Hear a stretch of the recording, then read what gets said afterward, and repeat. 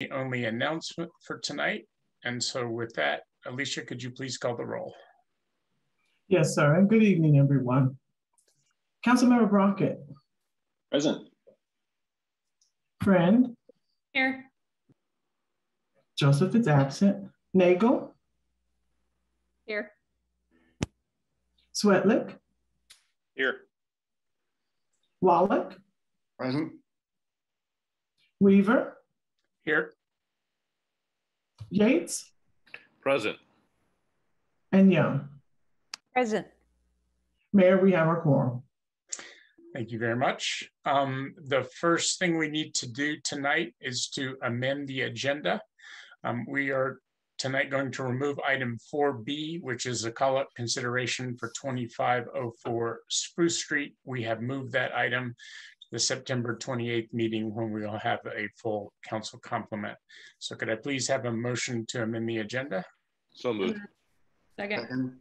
Great, we have a motion and a second. Does anyone object to amending the agenda?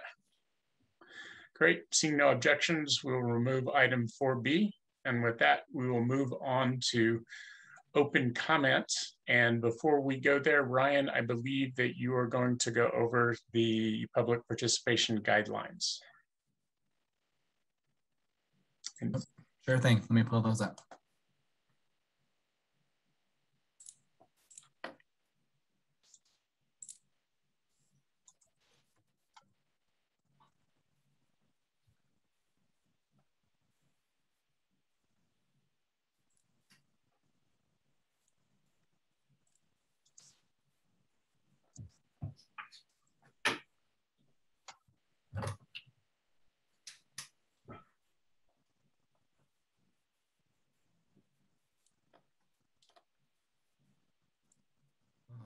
Those are coming up here.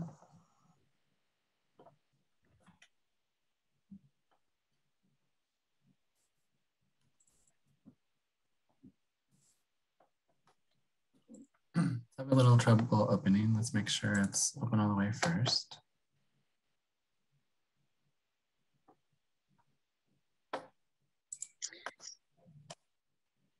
Okay, here we go. Thank you for your patience. You bet.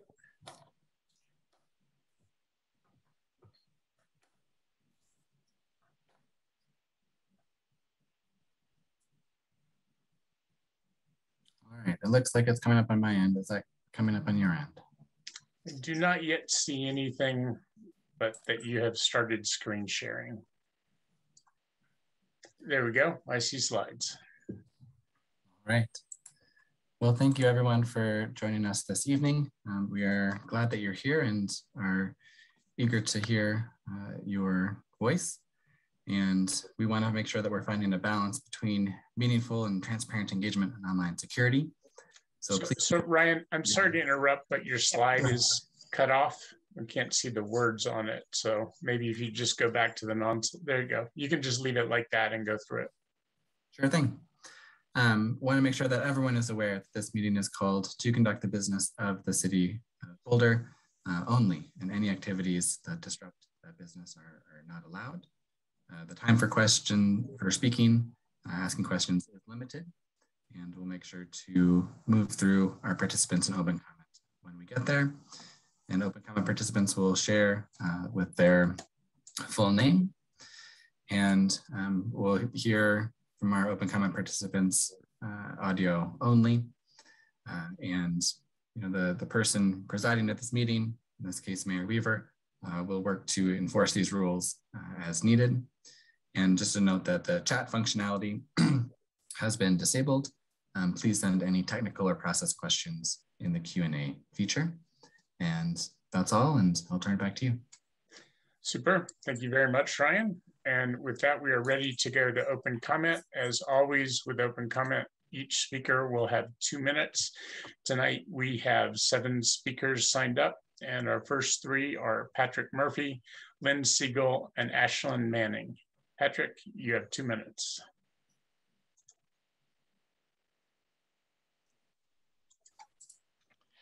My name is Patrick Murphy. I've lived in Boulder for 52 years. The Muni mercifully died on November 2020.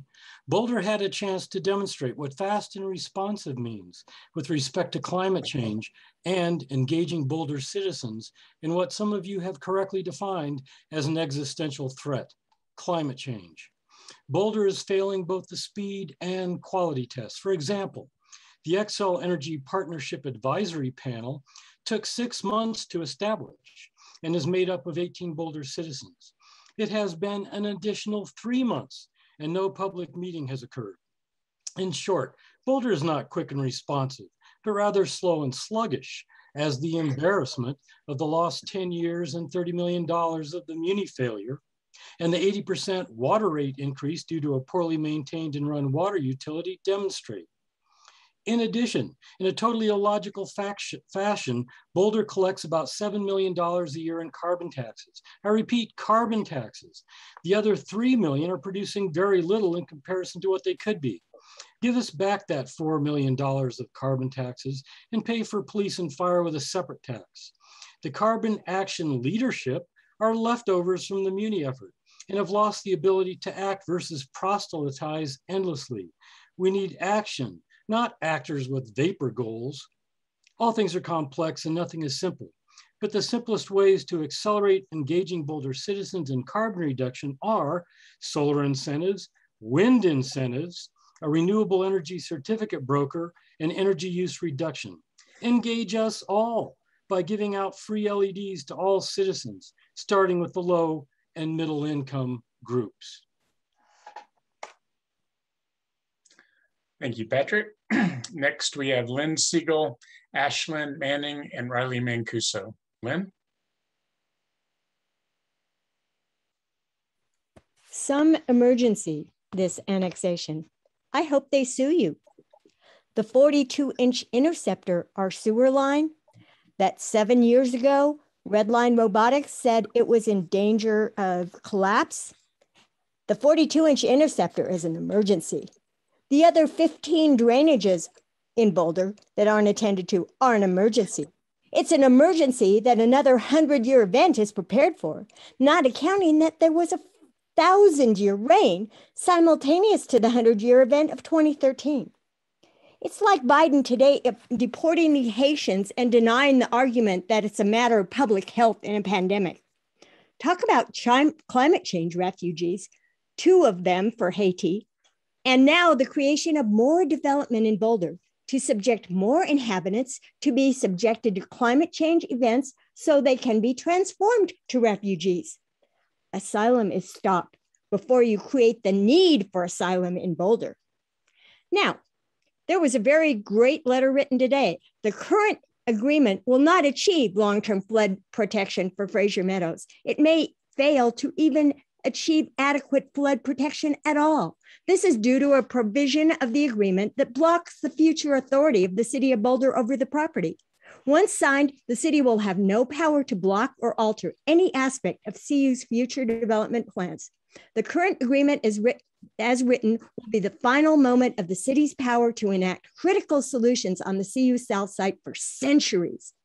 Successful flood mitigation depends on exactly what is built on the CU South site throughout its development and redevelopment in the future. This depends upon ongoing city authority over building decisions on CU South, informed by future information about site plan, climate impacts, and other situations.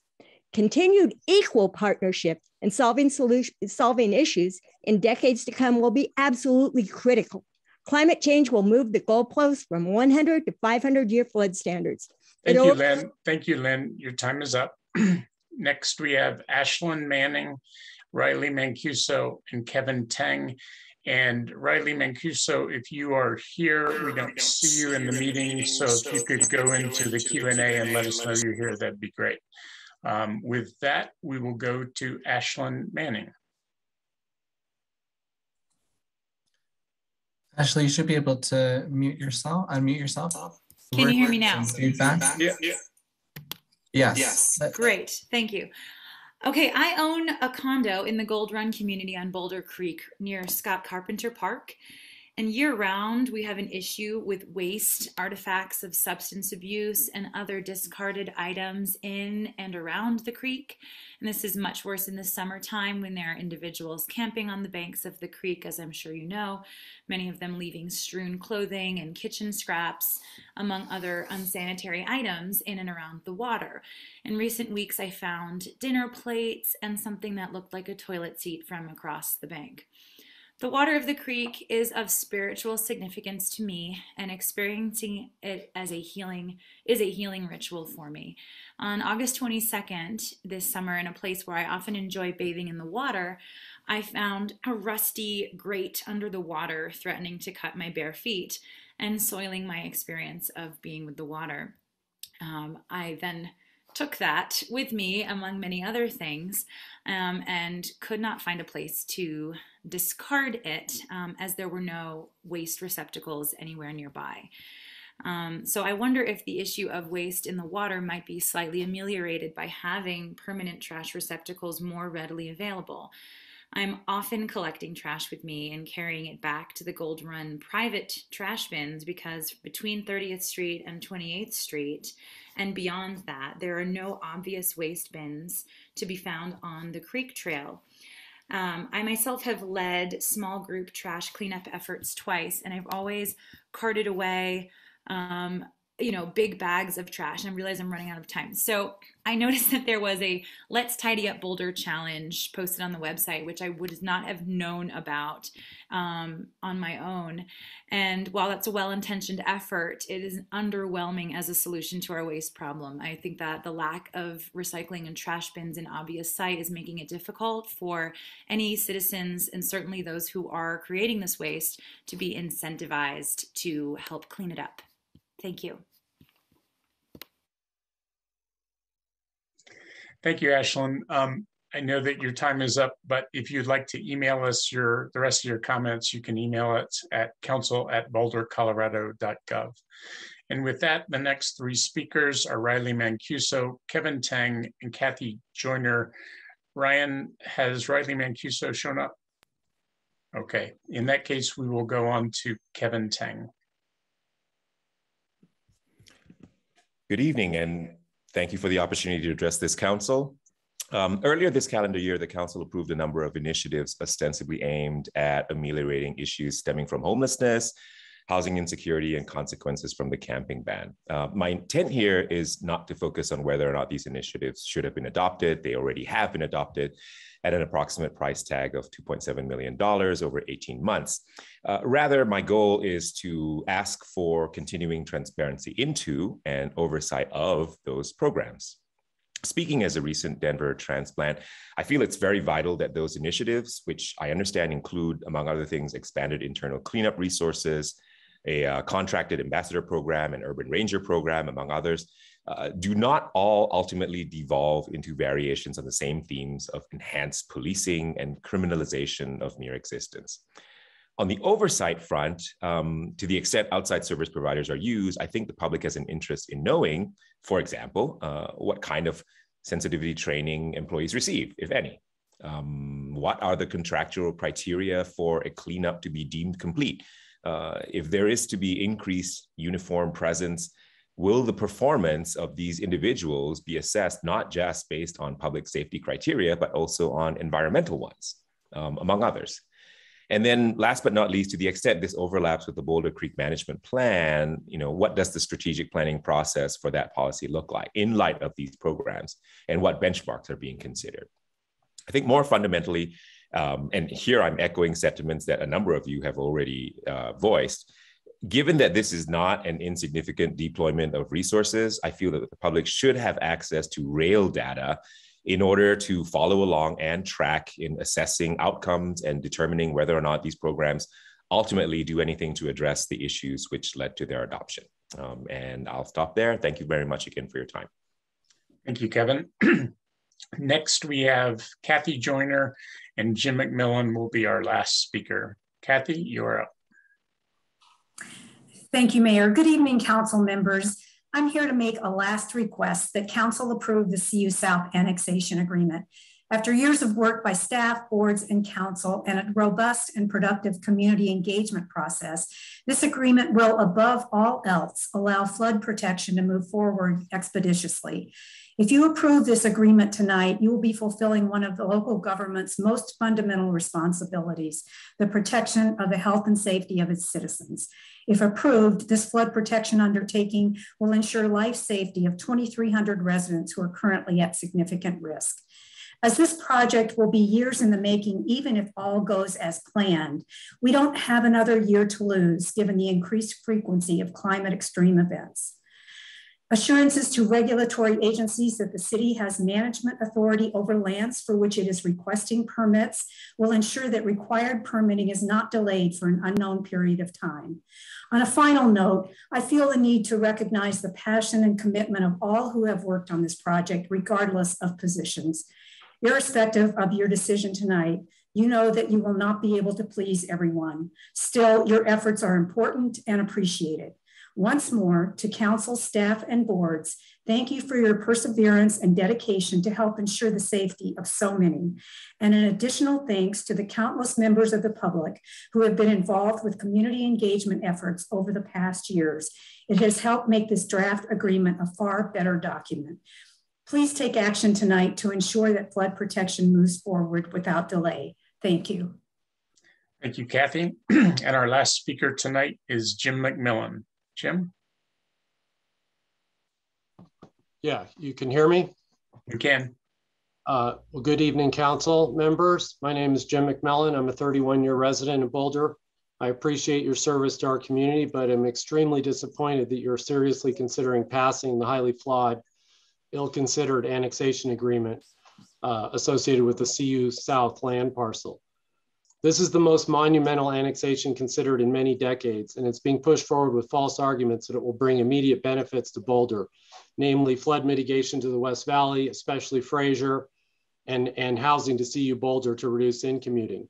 The claim of proposed 100-year flood mitigation being adequate and protecting Fraser is highly misleading.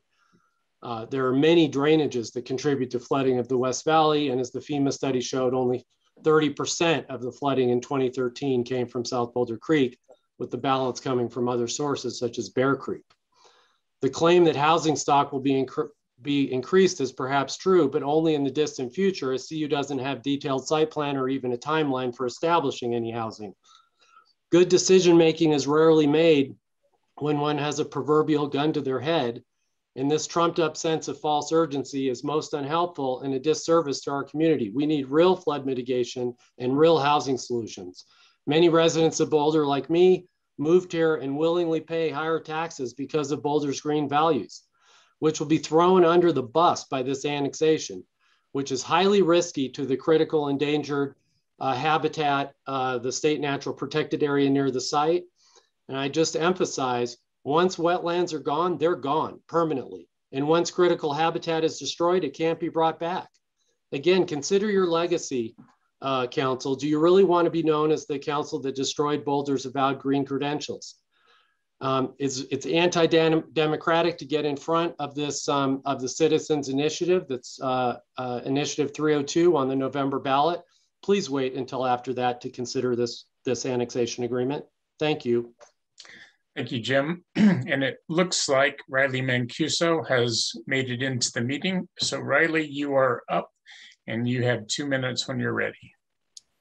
Good evening, council. It's me, Riley Mancuso, and I am calling in to urge you to call up the 2504 Spruce Street project for council review. The current push from the planning board to include just 14 large and expensive units and only 2 permanently affordable units when other proposals support many more apartments on the site in the 900 to 1600 square foot range. We really need to make sure that this spot, which is in a very central location in Boulder, close to major transportation hubs and major commercial centers, is used to provide effective, affordable housing for our community. If there is any place in Boulder where denser housing makes sense, it is near 28th Street. It is near Pearl Street. It is near the major thoroughfares where people can get by without cars and get to the retail and dining and childcare and medical and administrative and all sorts of offices where lower income workers need to get to work. And so this is just a really excellent opportunity for you all to walk the walk on how much you talk about investing in affordable housing.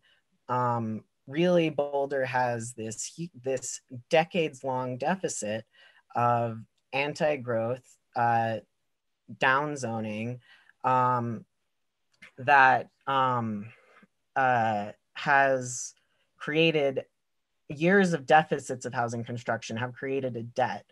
And now Boulder just really needs to aggressively pursue new housing construction. And the compromise with that for the people who say that new construction is bad is that whatever new construction there is should be housing the maximum number of people and the maximum number of low-income workers who are not interested. Thank you, Riley. Square foot. Your time is up. And I will also let you know that the call up for 2504 Spruce has been moved to September 28th. So we got your input. You'd like us to call it up, and that action will be taken or not at the meeting on September 28th if you would like to attend that. And with that, I'll bring open comment to a close and turn it back to you, Alicia. Oh, I'm sorry. I apologize. I have failed to do my duty, which is turn to staff and council and see if there's any response to what we've heard. So I'll start with you, Nuria. Any response to open comment? Just thanks again. We take every comment that comes our way, and particularly those today that were about waste efforts and homelessness. Know that we will be discussing those with staff, and we'll be certainly taking those into consideration. But thank you. Thank you, Nuria. Sandra, any comments from City Attorney? I don't see any. With that, I'll turn to council, and I see Rachel and Bob have their hands up. Rachel. Thanks, Sam. I wanted to speak, I think, to the same community member that Nuria was thanking, Ashlyn, I believe her name was, who is undertaking cleanup efforts along Boulder Creek. So I wanted to say first, thank you for doing that. And second, I don't know what the protocol would be, but it is something that I raised in the past, why we don't have more receptacles there. So sounds like, Nuria, you're gonna maybe investigate that and see if it would help. Happy to do so. Okay. I can't direct that, so I don't know if that needs a nod of 5, but that sounds good. Thanks. Thanks, Rachel. Bob. Yeah, I wanted to respond or address Mr. Tang's comment about the programs that we approved this summer, and some of which I know that are still being put in place, so it may be a little bit early to have a report. But I'm wondering, Nuria, do you think that you and your team will be in a position to issue a report either at a study session or in writing sometime this fall on some of the changes we made around police staffing, ranger ambassadors, cleanup crews, those types of things? I don't recall that. Thank you, Bob. I don't recall the timing, but we are certainly actually actively meeting. We are talking about and have incorporated other people, including our innovation and technology folks, to see how we measure our progress and how we measure our activities. And so I will go back and talk about when we can provide a substantive update to what that looks like. I know we were going to do one, or I believe we were going to do one before the end of the year, but I can certainly get back to council. And please know that we are actively talking about all these measures and how to move our work forward. Thank you, Nuria. All right, thank you, council. And Sandra, I see that you're back on. Did the city attorney's office have any response to anything you heard at open comment? No, I did not. Thank you, Sam. Thank you. All right. And with that, Alicia, I will turn it back to you. All right, sir. Thank you. Our next item on this agenda is our consent agenda, item 3A, and that will include, items 3A through D. All right, super.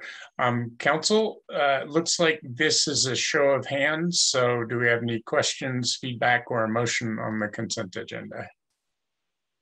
I move the consent agenda. Second. All right, we have a motion and a second for the consent agenda. Because this is a show of hands, I'll ask, does anyone object to passing the consent agenda? Great, seeing no objection, that passes unanimously. And back to you, Alicia. All right, sir. Next, we have our item number 4, which is our call-up check-in. 4A is the call-up consideration item related to the community and environmental assessment process for the East Arapahoe multi-use path and transit stop enhancement project. Very good. Aaron, I see you have your hand up. Yeah, thanks, Sam. No, I have no desire to call this up. I just want to speak to it briefly. I'm really happy to see this coming forward. It's going to fill in some critical gaps in the multi-use path system on East Arapahoe, which have been much needed for many years. And we did get a fair amount of federal funding for this project through the grant from the Denver Regional Council of Governments. So really great to see us leveraging our transportation dollars and getting this project done. So thanks to everyone on staff for moving this forward. Super. I'll just comment that I agree with everything Aaron said, and we should thank Aaron as our representative to DRCOG for getting some of that funding for us. So thank you, Aaron. Council, any desire to call this up? All right, very good. And with that, Alicia, back to you to tee up the next item, please. All right, sir. Next, we have item number 5, our public hearings.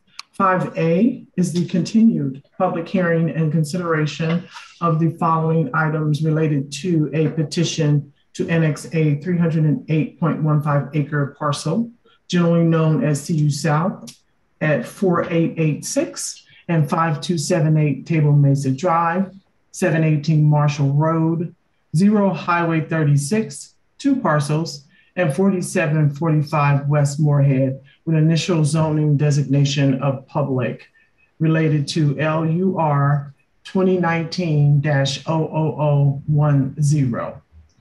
First item is a consideration of a motion to adopt Resolution 1295, setting forth findings of fact and conclusions regarding the annexation of approximately 308.15 acres of land, generally known as CU South, and located at 4886 and 5278 Table Mesa Drive, 0 Highway 36, 2 parcels, 718 Marshall Road, and 4745 West Moorhead.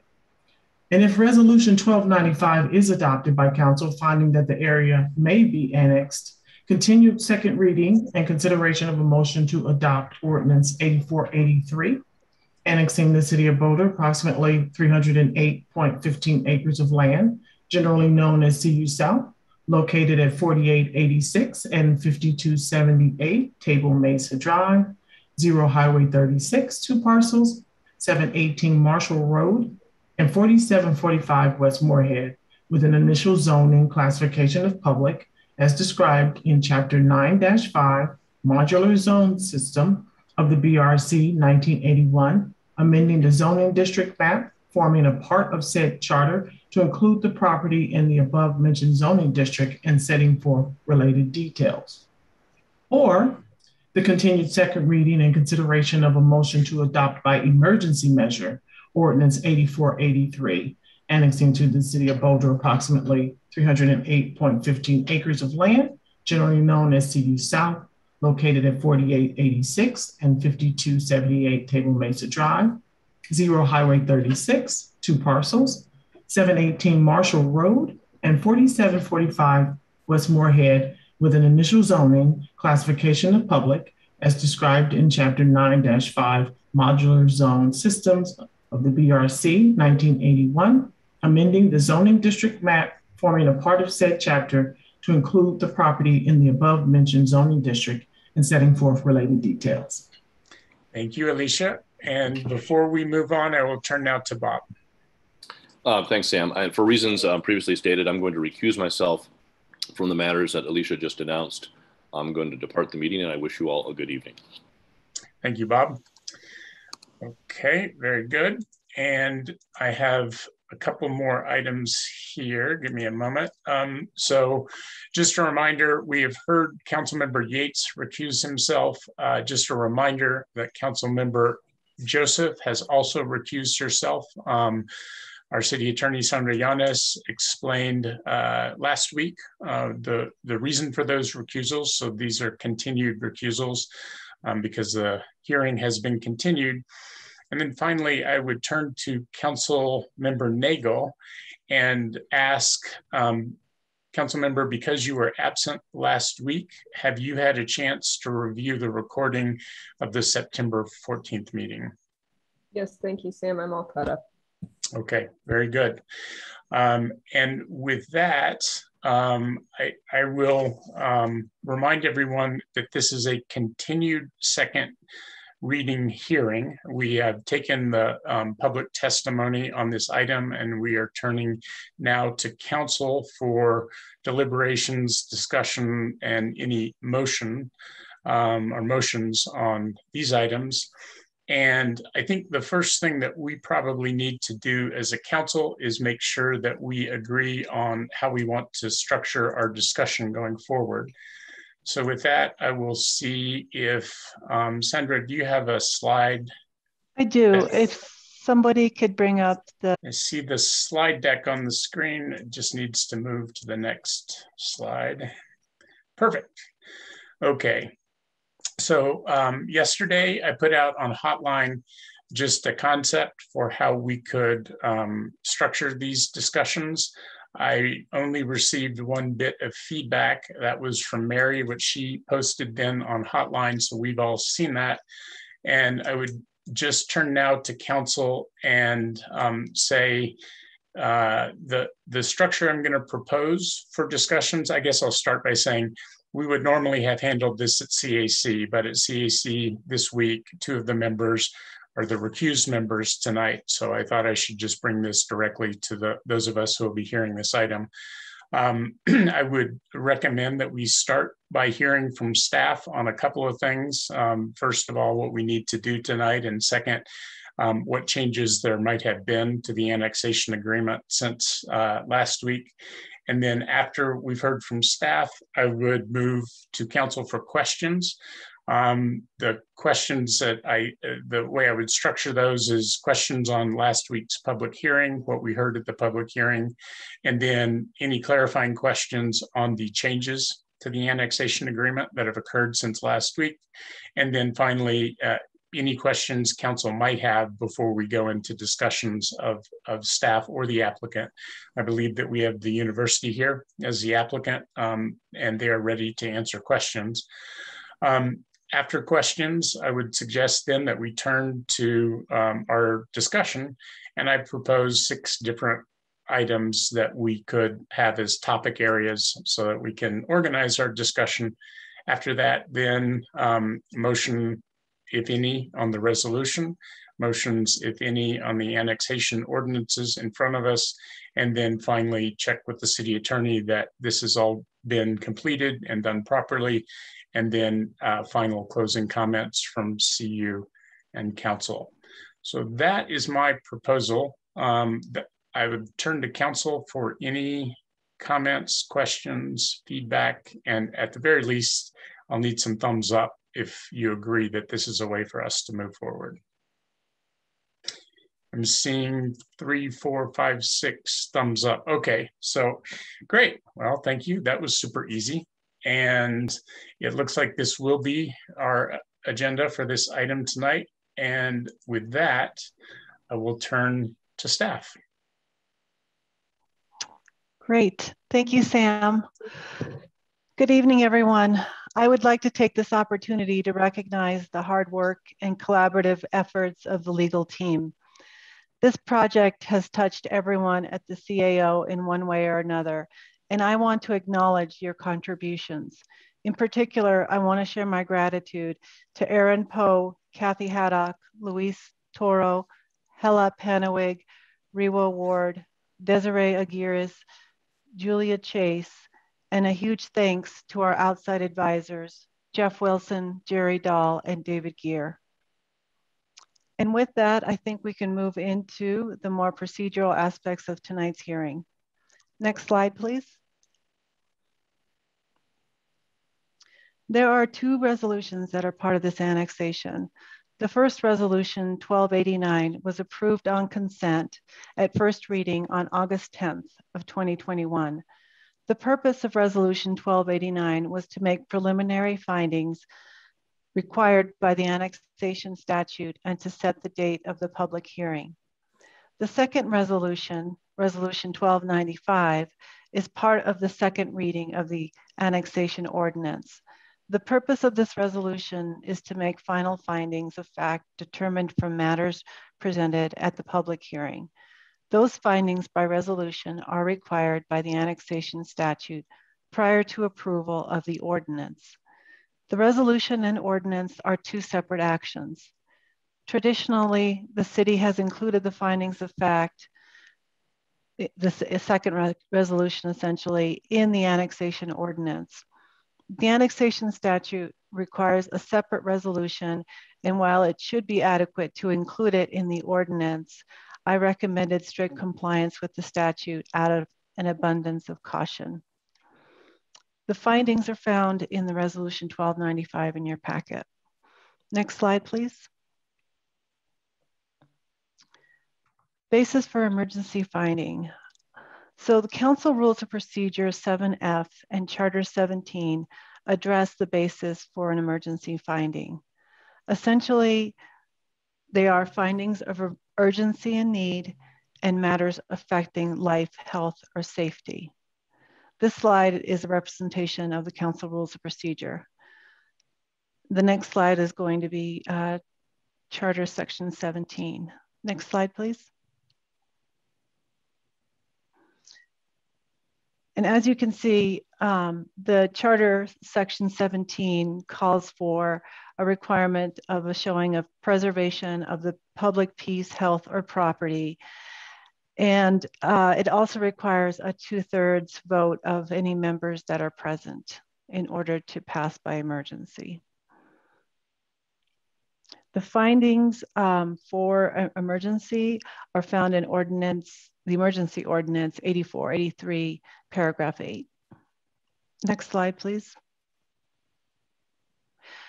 There was a question asked, or perhaps a statement made at the last hearing regarding special privilege and an allegation or contention that emergency orders couldn't be passed for a franchise or a special privilege, and that the annexation is a special privilege.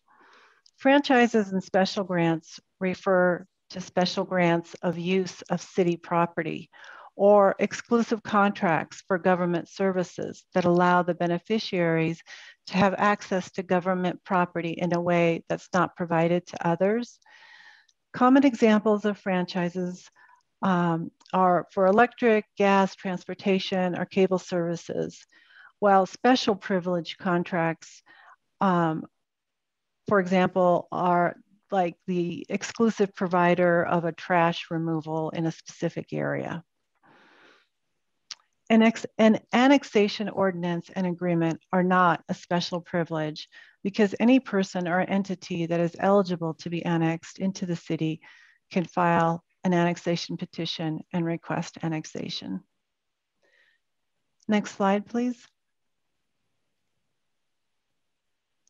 So this is just some suggested motion language for council if they do decide to adopt the ordinance, because we have some changes to the agreement that have been made subsequent to the September 14th meeting. We've added in the highlighted areas some additional language to address that. So that's something that if needed, we can come back to later on. And I just want to say, with respect to this, slide, that staff's recommendation is that the annexation be approved on an emergency basis. There are compelling life safety issues.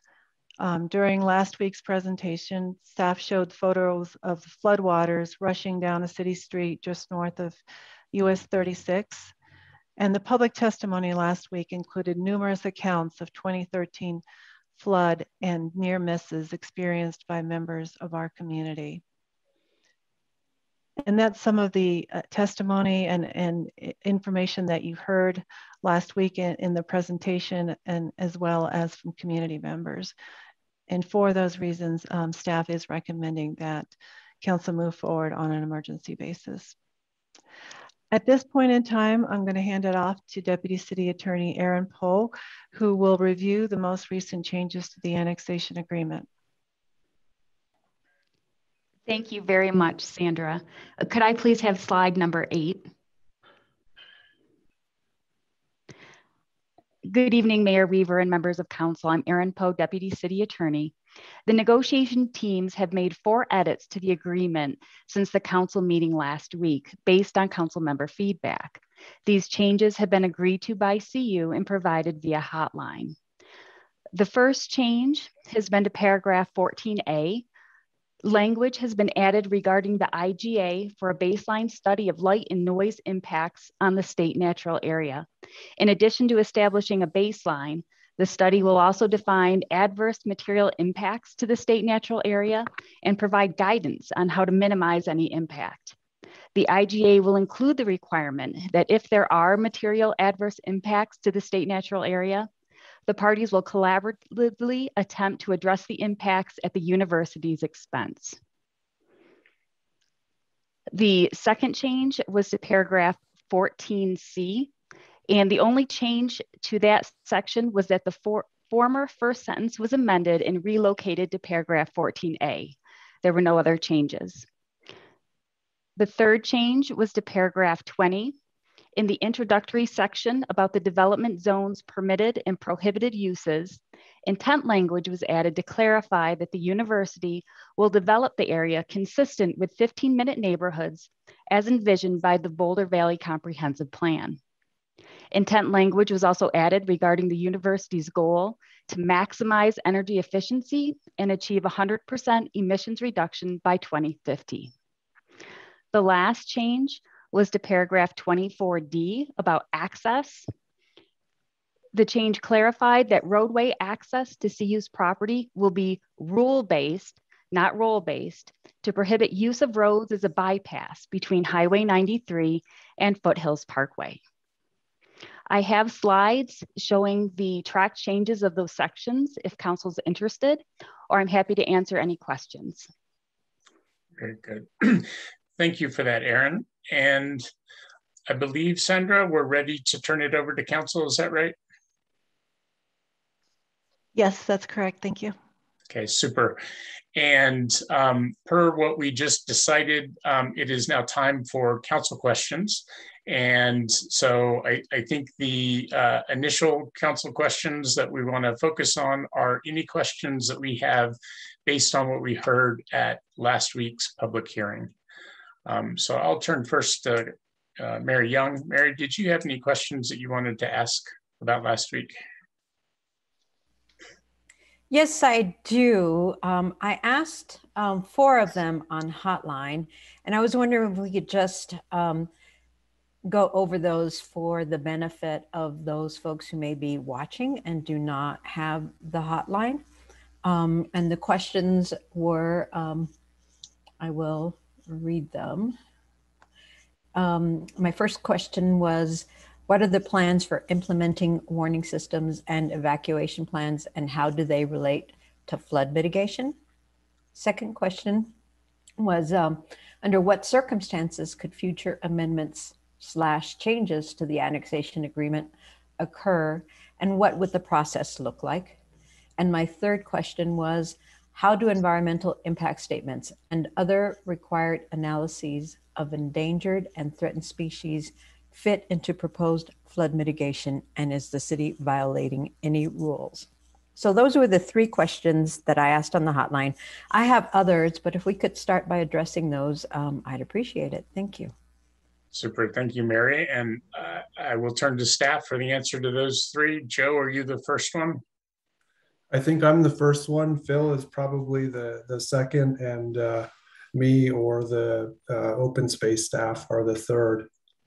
But before I start, I just want to introduce myself. I'm Joe Tadiucci. I'm the director of utilities. Our department is responsible for the flood mitigation project that coincides with this annexation agreement. The property that's potentially being annexed is needed for our flood project. So the first question about the plans for warning system and evacuation plans and how they relate to flood mitigation. We do have warning systems and emergency plans in place in the city of Boulder. The National Weather Service, the Mile High Flood District, and our Boulder City and County Office of Emergency Management all coordinate on those things. And our city utilities staff have a supporting role in those situations. And we frequently provide technical support when there's a situation like a flood or a fire. And many of us end up spending time at the Emergency Operations Center when one of those events occur. And we've had quite a bit of staff transition since the 2013 flood in our utilities and stormwater and flood utility. For me and Brandon Coleman, our project manager, we really came into the scene in 2019. And as we were going through the process in the last couple of years, we heard from community members some specific concerns about what occurred with US 36 overtopping in the middle of the night. And I hadn't heard that detail previously. And so there seemed to be some real valid concerns there. And so we assigned a staff lead to coordinate and project manage efforts around that. We met with representatives from OEM and the Mile High Flood District to explore opportunities for future enhancements. We held community meetings with the people who were most impacted by the 2013 flood and the overtopping of US 36, and have established plans to install a camera by the end of the year. And I appreciate this question being asked on the hotline, because I think one of the narratives that we heard in public comment last week was that we really ought to be focusing our efforts on early warning systems and evacuation plans and things like that. There is a concentrated effort already in place in those areas, as I described earlier here. And this has been studied by a few generations of staff on this project.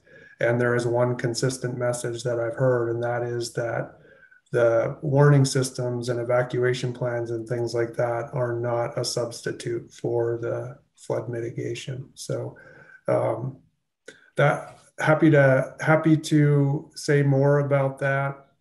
We have a website that people can go to and get information for flood preparedness and get plugged into how you can sign up for cell phone alerts and things like that. And we do try to put things in our utility bill inserts and so on and so forth.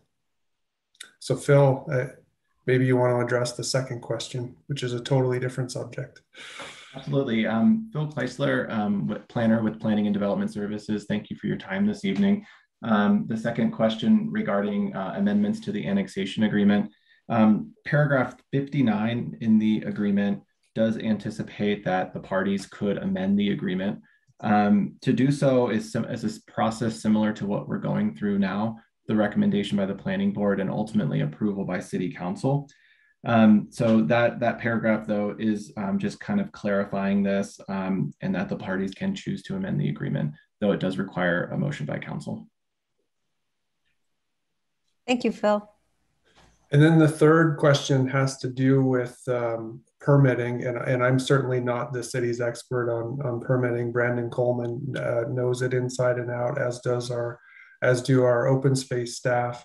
But I think the threshold question that was there on hotline was, does the proposed flood mitigation violate any permitting rules, and how are things like environmental impact statements and those sorts of things impacted.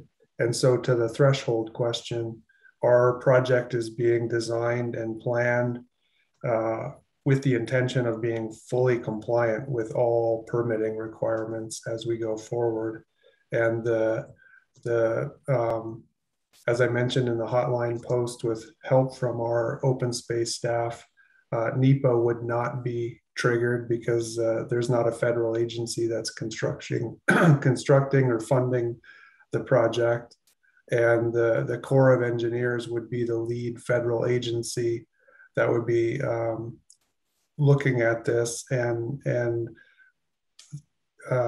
reviewing it with respect to compliance with the Endangered Species Act. So I will leave my comments to that if you have more questions, or if our open space staff have more to add. And I see John is on screen. So good evening, Council. John Potter, Resource and Stewardship Manager at Open Space and Mountain Parks Department. And Joe, I think that you got most of that. The only thing that I would add is to the question of what types of assessments might be necessary for the project to proceed. And that would be possibly a biological assessment that the U.S. Fish and Wildlife Service would call for to look at the 2 threatened species in the area, the Ute lady's tresses orchid and the Preble's meadow jumping mouse. And they would be then determining whether a biological opinion would be necessary, and whether the project as the Utilities Department proposes it would jeopardize the continued existence of a listed species or have impact to critical habitat. But as Joe mentioned, the project is currently being planned and designed to be in compliance with those permitting agency requirements. Thank you, John and Joe. And so that addresses the questions that I posted on Hotline. I have some additional questions.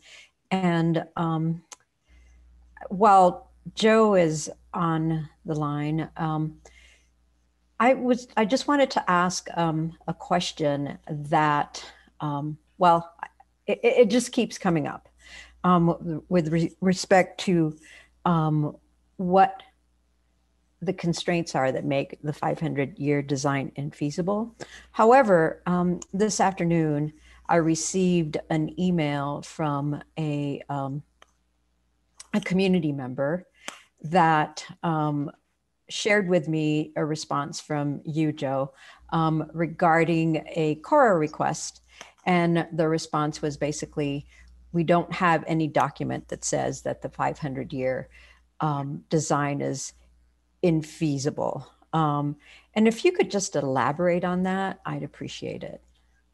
Sure, and I appreciate the question. The topic of why we're doing 100-year design or 500-year design, I agree, Mary, keeps coming up. And in terms of the technical feasibility, the criteria we need to meet with our project is we want to prevent US 36 from overtopping and flooding the West Valley as it did in 2013. And then we have this storage facility, and we have outlet pipes that go under US 36 and convey water underneath and to the Veely Channel on the north side of US 36. So we need to control flow through that proposed outlet work so that we don't increase flooding in that area where it dumps into the Veely Channel. So there's a limit on how big the outlet works can be before we violate criteria there and cause a problem. And then we need to match the existing conditions on the US 36 bridge. And kind of a fundamental of floodplain regulations is that with our projects and our designs, we can't make things better in one place that we're trying to protect at the expense of another area and make things worse. And so with the 500-year flood, and specific to the US 36 bridge, when we did that modeling and when we optimized the project there, the best we could do was getting water underneath the US 36 bridge, but it was a foot deeper than the baseline conditions with the 500-year flood. And so for us, and on the technical side, And I have graphics and things that kind of show the results of that modeling and what happened. And so only the 100-year design can meet those technical criteria. And in preparing for these meetings, and Brandon, our project manager, who is our technical lead on this, has been out on parental leave for good reasons. And so it's given me the opportunity to talk to some of the people involved that normally a department director would not be so deep in the details. Part of this coincides with my background. And in the last couple of weeks, I've met with representatives from the Mile High Flood District and our project lead there.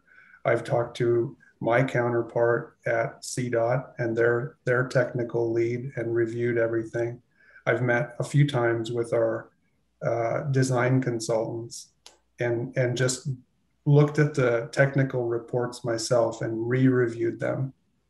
And I think the conversations I've had with the Department of Transportation and that Brandon has had all along, and the key criterion that our team is trying to meet is matching, one of them is matching those existing conditions on the US 36 bridge. And as they further refine their design and they bring in more refined topographic information and things like that, they're actually finding it's harder to meet that condition even for the 100-year flood than they originally did. And so when I talked to our design consultants this past Friday, the statement that they made to me is that we feel even more strongly now that the 500-year flood is not feasible, and we're not able to match those existing conditions and balance all the technical things that we're trying to do to not make things better in one area and worse in another. And so that's kind of the trajectory that we're on. And I know that there are some statements in the report that we put out in early 2020 that probably caused some confusion because it indicated that we might have been able to mitigate those effects. And part of that was that report was documenting work that had been started in 2018 and was just trying to capture a couple of years worth of work. And it just has not proved out to be true that there are ways to mitigate those impacts for the 500-year flood. There are other issues and other considerations that it's not just that alone, but as I came into the project with Brandon and I looked at all of the factors, my own independent opinion, having done this work and spent my whole career in water resources area and dams and projects like this and permitting and agency approvals, and looking at all the constraints as a package, I just do not see a way to bring the 500-year project to something that is feasible and actually gets constructed. And I could not in good conscience recommend that the city invest additional funds in pursuing that. That is my professional opinion. Thank Mary, you. would it be okay if I colloquy on this? Please do. So Joe, I appreciate that description from a technical standpoint. It jives with everything that you and I have talked about over the last year or so about this project. I have another question. There are other drainages in the Boulder area that we need to watch out for flood hazards on.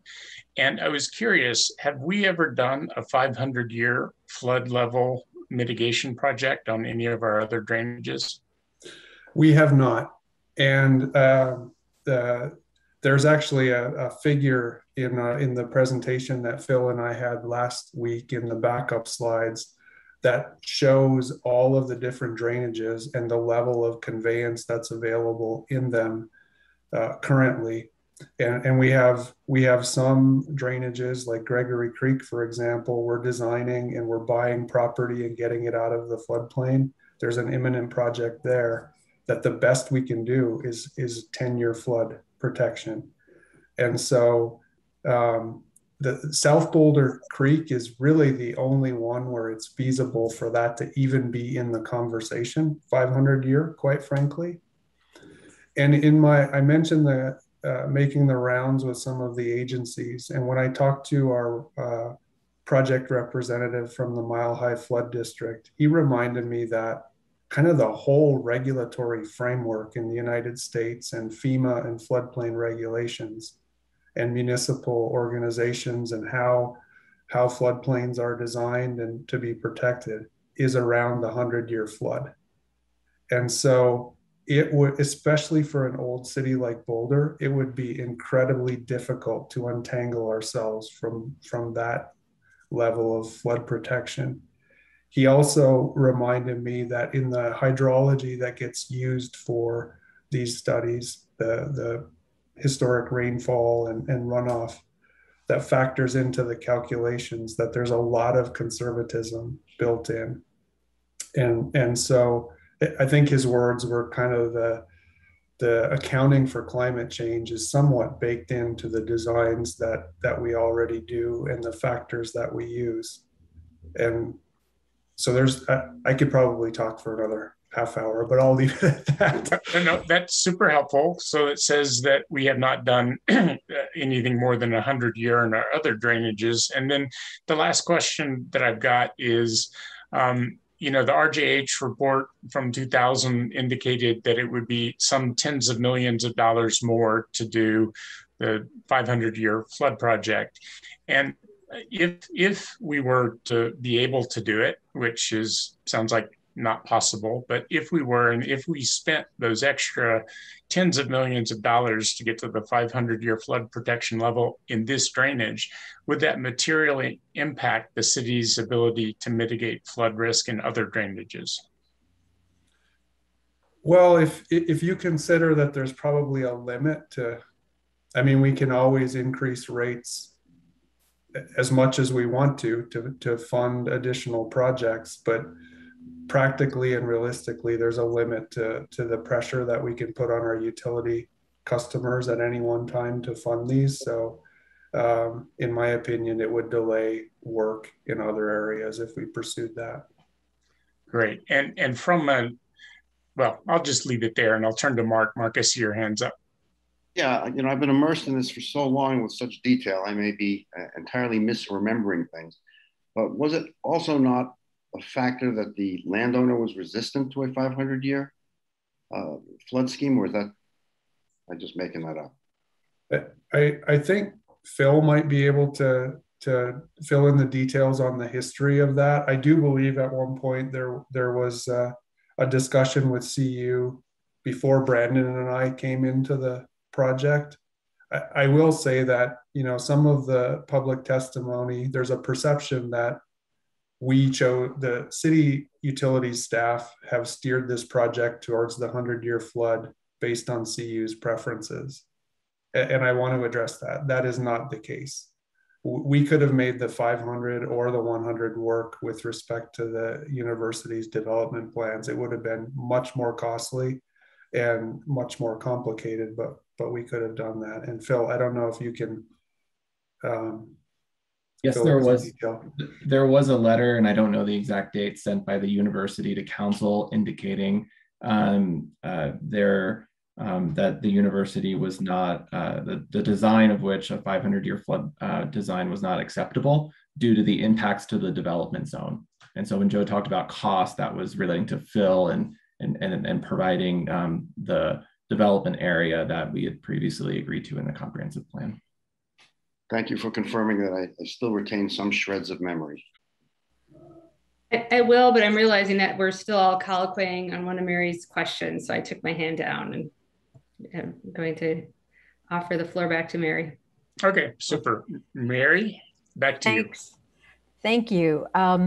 Yeah, so I guess I have a colloquy to my own question. So Sam brought up the RJH report, and I spent some time yesterday reviewing that report. And one of the things that I read in there was about how the Army Corps of Engineers will not approve a project alternative when there is an alternative available that would have less of an impact.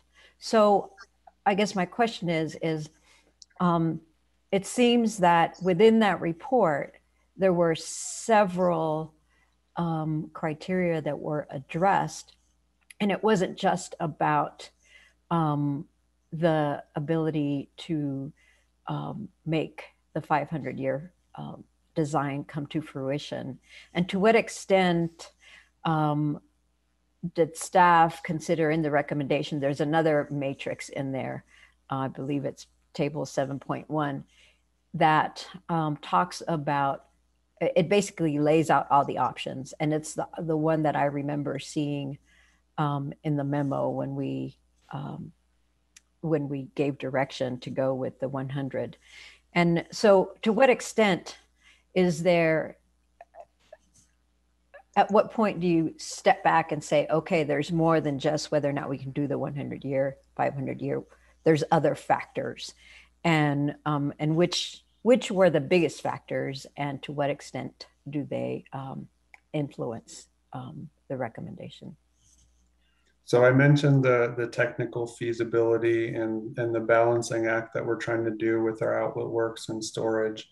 That's certainly a big one. And all of the subsequent work that the team is doing on 100-year modeling and refining the design is really one of the primary things, is focused on matching a lot farther into the sensitive habitat that we're concerned about.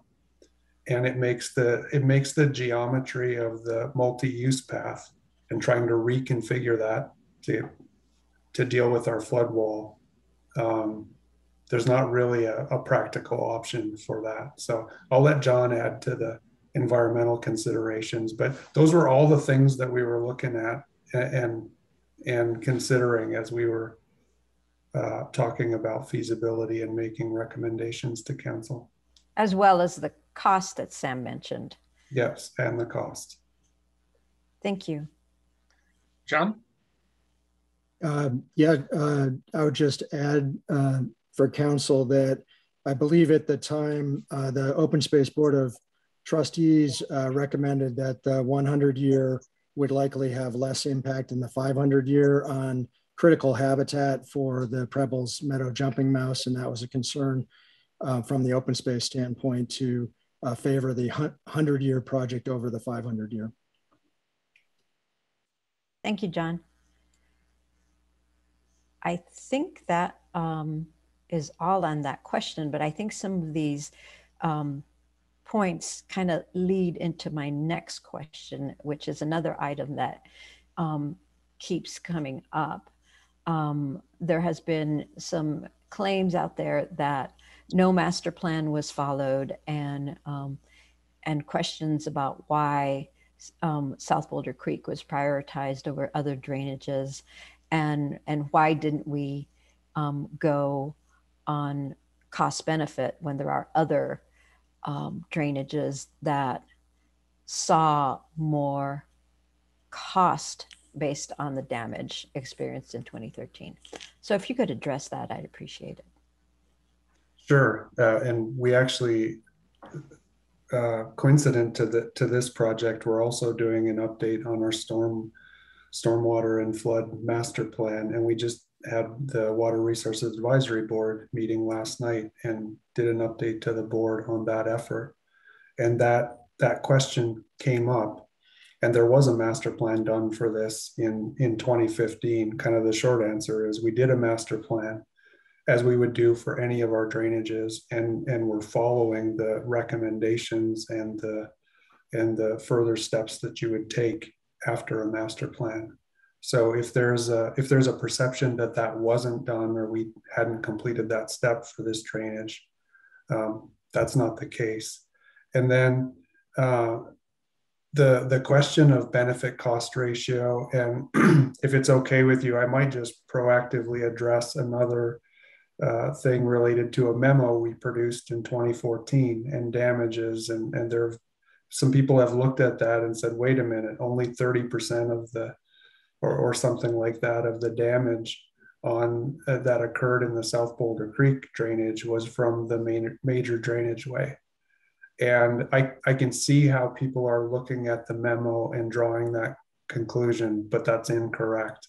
And Phil, I don't know if you can pull up slide 66 really quickly while I'm talking here, but in that memo, there's a table that shows all of the drainages, and it attributes damages based on surveys that community members filled out and splits them up between different things. And if you look at the table, it does appear that South Boulder Creek would be a lower priority, but there's and I don't know if you can see it, but there is a footnote that there were some outliers, individual large damage items that were excluded from this. And there was one on the South Boulder Creek. That's the first list below the table. There's a $10 million outlier that was excluded from these damages numbers. And if you add, and that actually is the Fraser Meadows area. That's what that $10 million represents. And that was one of the hardest hit parts of the community after the 2013 flood. If you add that back in, that would make South Boulder Creek the second highest of the city's 16 drainages in the city. And we actually have an FAQ on that on our website because it has been a point of confusion, and there's a lot more about benefit cost ratio and things that we're considering as we do our master plan. That historically everything was focused on benefit cost ratio. That doesn't really bring equity and racial equity into the equation. And that approach would kind of, if you think about damages and the highest property value areas, that would point our flood projects to the most affluent areas of the city. So there are lots of considerations around that I've also covered in an FAQ. And I don't know if I captured the response that you were looking for, Mary, but that's kind of what I had in mind in that topic. Thank you. No, I think that answers the question. Thank you very much, Joe. I think if Rachel doesn't want to ask a question of Joe, I can move on to my next series of questions, which would probably be for Sandra. And I see Rachel's hand up. So Rachel, do you want to ask Joe a question before Joe gets off? Yeah, if we're going to just keep Joe in the hot seat, I will ask a couple of Joe questions here. Thanks, Mary, for the invite. So just responding or trying to get clarification around some things we heard in public hearing last week. First, did CU do something with the property, maybe by shoring up the berm that caused the 2013 flood, or somehow is there something about CU's history with CU South that made that flood happen or puts us in a worse position for flooding? That has been a narrative that's been out there in the community that the CU's building a levee around the property has made the flooding worse. Brandon is leading the design team and our consultants in the modeling, and we actually have modeled the various floods both ways with the CU berm in place and with it removed. And the results of that modeling have showed it makes no difference. So we would not agree with those statements. So if I could jump in briefly, Rachel, sorry to interrupt. Joe, you said that CU had put the levee in. I think it's probably worth just being clear and crisp on this, that I believe that levee was built to protect the gravel mining operation. And then when CU bought the property, they shored it up a little bit and had it certified by FEMA. Does that sound right? Yep, I believe that's right. And when Phil has showed the land use maps on kind of the east and northern end of CU's property, it's almost like there's a backwards R shape, and that is, if you've been out there, that is and you've seen that embankment, that's the levee, the flood levee that we're talking about. Back to you, Rachel. Thanks, Sam. Thanks, Joe. I walk my dogs, I think, on the levee pretty regularly. Is that right? That's a heightened plane that we walk on.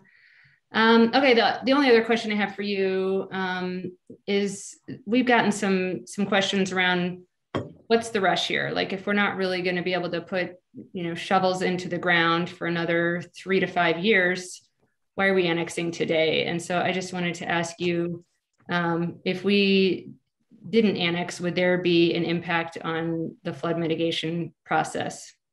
Would there be delays? It's a fair question. And Phil, if I could ask for help one more time, if you could pull up slide 20 from our, which was one of yours from last week. That's the one that shows sort of the whole property and the different land use. So looking at you can ignore the table and the acreages, but looking at the property map, what you're seeing here is the CU property and the development plans that the university has on the property relative to the components of our flood mitigation project.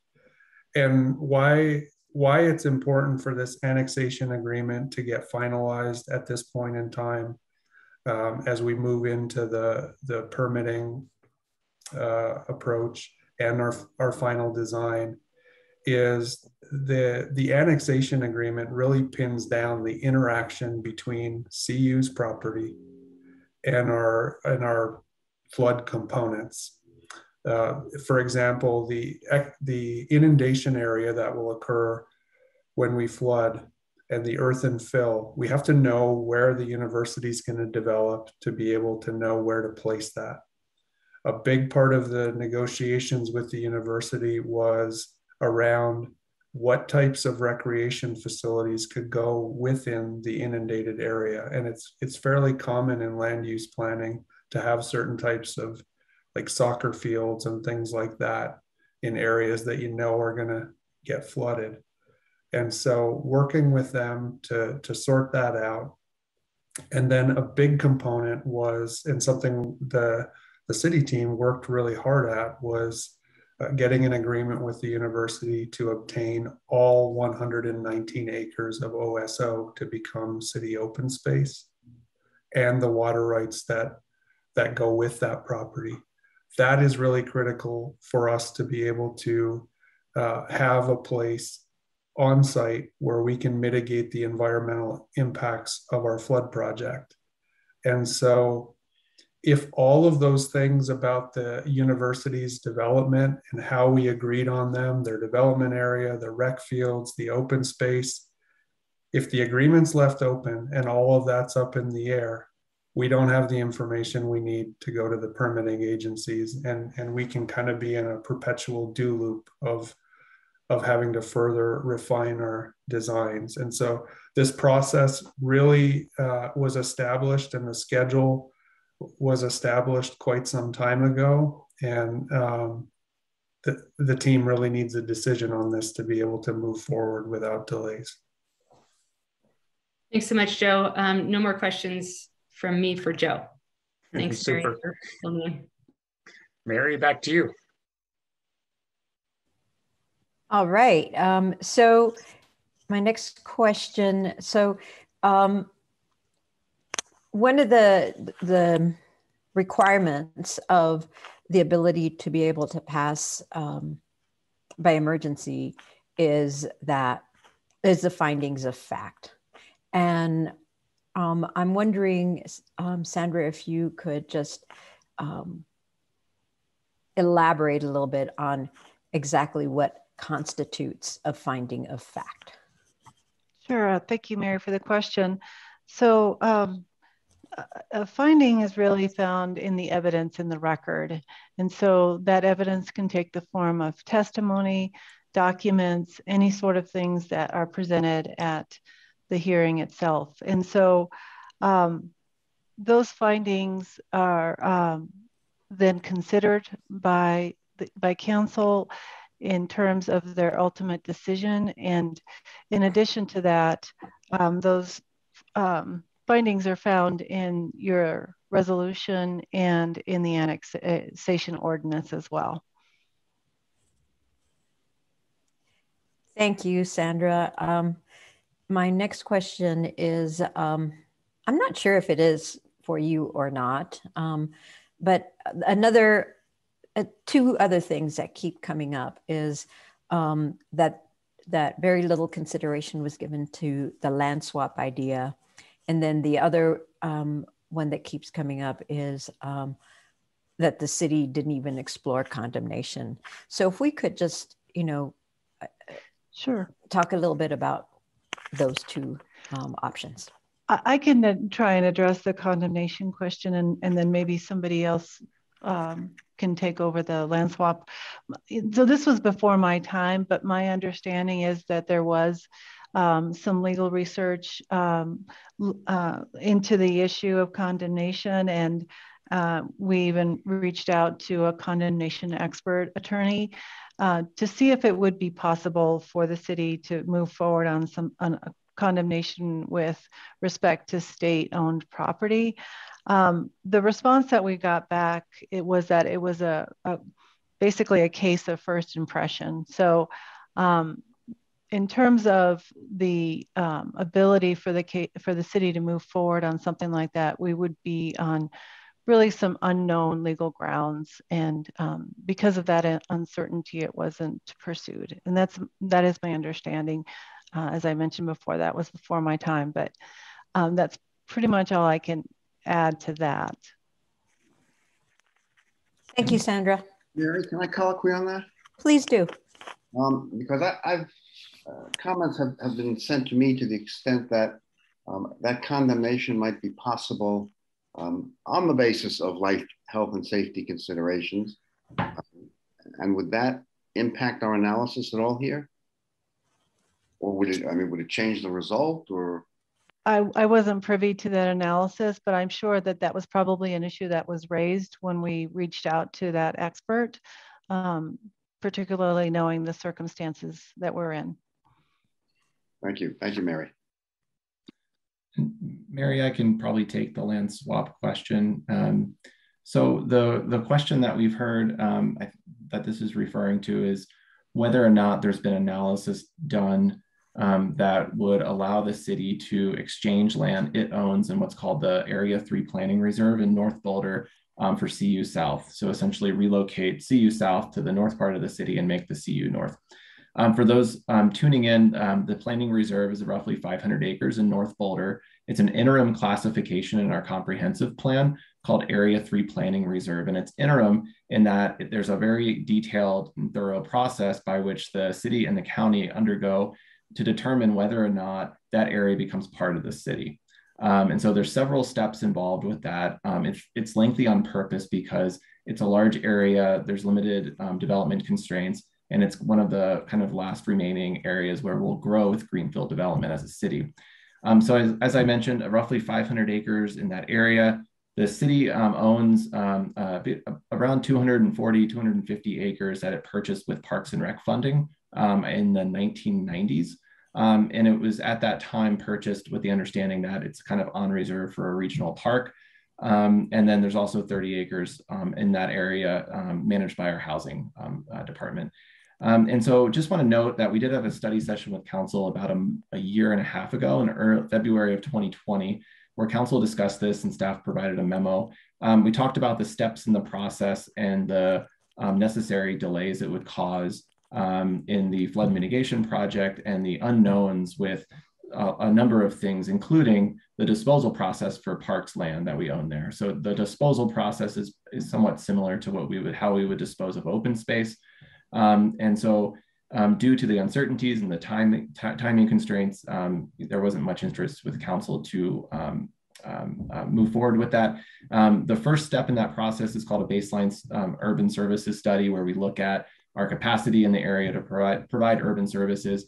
And that's scheduled to be worked on heading into the 2025 Boulder Valley Comprehensive Plan update. And so it's at that point where we would go through the next couple of steps, if council so chooses, to look at that area of the planning reserve. And so through that process, it's most likely 2027 or so when it may become eligible for annexation.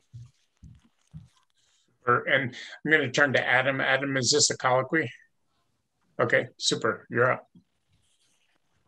I actually have two. I didn't get to the previous question fast enough before Phil started answering. I didn't want to interrupt him. So do we have any approximation of when we went to outside counsel about condemnation? Just, you know, the year even? Has anyone here been around long enough to know that? Hold on a second. I'm going to see if I can find an answer for you. Okay. Feel free to come back with the answer when you have it. I'll move on to my second colloquy. As far as land swaps are concerned, if CU, you know, hasn't developed any of the land at CU South, if this were to pass and the annexation agreement goes forward, is there opportunity for a land swap if the north property is annexed, and is that still a potential in the future, Phil? I suppose anything is a potential. The university's position, and they are present tonight if they have any interest or need to also comment, was that in order to entertain those discussions, the land in the planning reserve would need to be eligible for annexation, so in area 2, and that's all those different steps that I kind of mentioned, just overall, that would likely last until 2027. And so the timing is kind of, I don't know, it possibly could be open, but it's not something that seemed like a viable option in 2021. Yeah, thanks for that answer. So maybe we can ask that question directly of CU when we get to that part of the discussion. But so in all technicality, it is still a possibility in the future. If the parties can agree to an arrangement, then it certainly is a possibility. I think there's a lot of moving parts and a lot of robust community planning that needs to happen in North Boulder too, in order to have that conversation. Thanks, Phil. And Adam, if you would like, I believe the university's here. If you'd like to direct the question to the applicant about that, I think it's appropriate to do it now. Okay, I just didn't want to get out of line with. No, you're okay. fine because you're colloquing, and I see CU's up here. So if we want to get them to unmute, I guess really the question, CU folks, is if we ended up annexing the planning reserve or part of the planning reserve into the city, and it were an annexed property, would it be something that you would consider engaging in discussions about a potential swap? So thank you, Mayor Weaver. This is Pat O'Rourke. I'm here with Chancellor Abby Benson and Derek Silva. Just so that everybody knows, we are in the Chancellor's conference room as part of our fully vaccinated facility. So we're not masked, but we're in compliance with local public health ordinances, just so you know. And I think the answer to the question is that if the parcel of land was annexed and we were talking about both having fully annexed properties, we don't want to be in a position where we would say we are unwilling to talk about that, but that we would really need to be talking about annexed parcels of property in order for this to be a comparable conversation. Thank you. Adam, do you have any follow-up with that? No, I totally understand that legally right now they're not interchangeable. So just wanted to see if there's even a potential avenue there. So thank you. Great. Can I add something to that? Yes, you may, and then we'll go to Mark. I just wanted to add that, and I think actually Phil may have already raised this, but just to point out that with Parks property, there is a dual approval process that requires PRAB and council approval. And then there would still be the issue of paying back the Parks money if the property was disposed. And then also to follow up on your question, Adam, with respect to how much time has passed since we sought out opinion on condemnation, that was within the past 2 years. Great. Thank you, Sandra. And Mark, is this a colloquy? In effect, yes. I don't know whether to direct it actually to you, Sam, or to Phil. I assume if we wanted to rearrange our work plan in the next council, we could create a higher priority for the urban services study and moving forward on that if that were the will of council. I'll say I believe you absolutely could, and I'll turn to Phil and Sandra to see if there's other considerations. We could do that at any time. However, the subsequent steps in looking at the planning reserve have to happen at certain times, and the next step would be that major update to the comprehensive plan.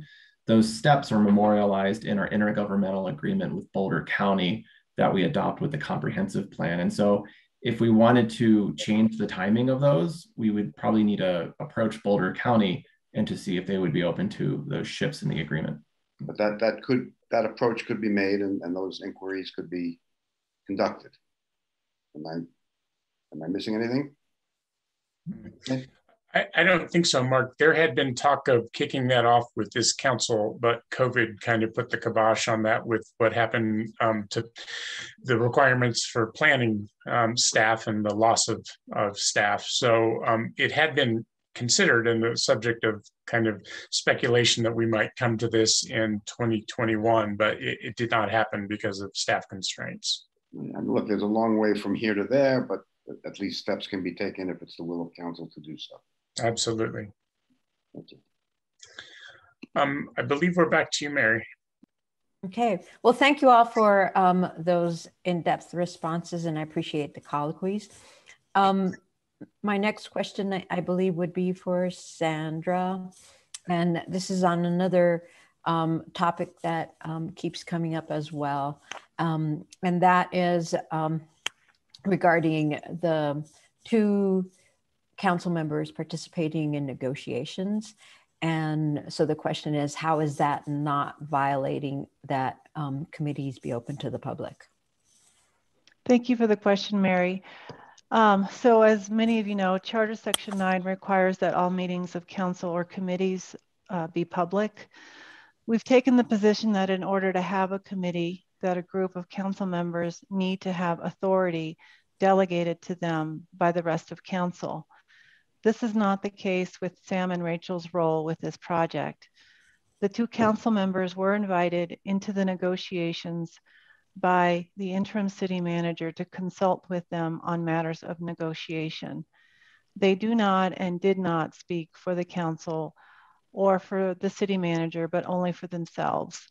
This arrangement does not fall into the definition of committee, and as such, there are no issues with the state open meetings law. So I hope that addresses your question. Yes, it does. And I guess I have just a follow-up question regarding, this was a contract negotiation, is that correct? Yes. That was happening. And so are contract negotiations typically open to the public? Any contract negotiation? Not typically, no. It's considered work product. They are generally not public. Okay. I don't know of any situation where we've had a public contract negotiation, but it's possible. Thank you. Mm-hmm.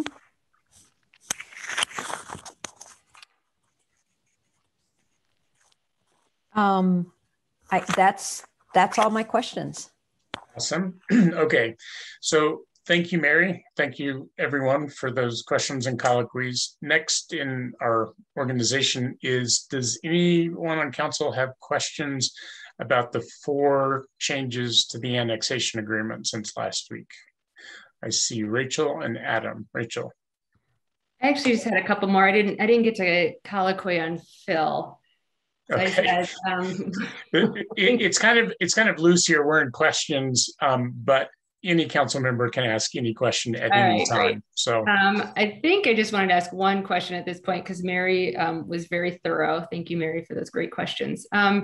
So there was a question raised last week about why the contract did not include standards that would apply in the situation where the property is purchased by a private developer around green build standards. So CU has committed to some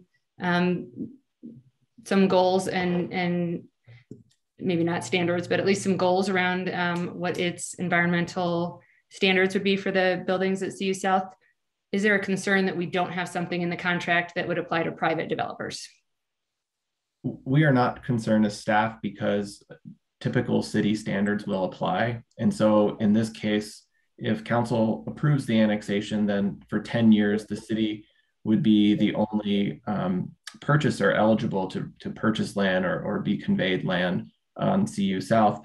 And so that by the time that 10-year exclusive option expires, if the land were sold to a private property owner, not only would they have to comply with all city regulations, including building codes, but also our net zero standards at that time, which will be stricter than they are now. Awesome. So just to make sure I heard that correctly, there will be standards that apply to private developers if it goes that route. Which Similar to any other area. 31 at the earliest, at which point we'll have net zero standards in place. Yes. Okay. Thanks so much. Okay, super. And then I've got Adam and Mark. Adam. Yeah, I wasn't ready to move on quite yet either. Sorry, Sam. No problem. So my question is regarding something we heard in the presentation last week, actually, and that's about who is eligible to annex the property into city services and what the timelines are for those different eligibilities. So I understand that I don't know the exact number of years. I think it's about 10. We have the exclusive ability to annex the property. And I just wanted another explanation on that and how that would play out into the future. So Adam, can I just ask a clarifying question before we go on? You said yes. We have the exclusive right to annex for 10 years. Do you mean to purchase from the university? Sorry, I'm talking about the opportunity for a city like Superior to provide city services to the property. Yeah. I can get the exact date, but there is an intergovernmental agreement between Boulder and Superior, and I believe Louisville along US 36. That agreement includes kind of areas of influence where the parties have agreed that we're not going to provide urban services to the other city's area of interest, and CU South is in the city of Boulder's area of interest. That agreement, I believe, expires at the end of, I think in 2030. And so if not renewed, then that protection would not be there. And technically speaking, a city could possibly provide urban services to CU South. However, that's all we know now. Oftentimes the county does approach those parties of an agreement like that to extend, renegotiate, and so on.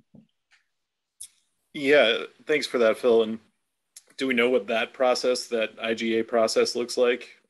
It's just county run, and is it pretty normal for it to, be re-upped each time, or are there changes made pretty regularly? What are the sort of, you don't have to give me exact probabilities, but what's the possibility? I suppose it would depend on the parties and what is happening in several years from now overall along the corridor. I would say I'd point to the history of Boulder County, and they've provided a lot of leadership in this regional intergovernmental collaboration with different intergovernmental agreements around growth and development and other things throughout the county. And so they're pretty good at it, I would say. And overall, I would say Boulder and Boulder County, our relationship is strong. We've been doing this collaborative planning for a half century, and I know we would certainly be working together closely when that time came to. All right, thanks, Phil.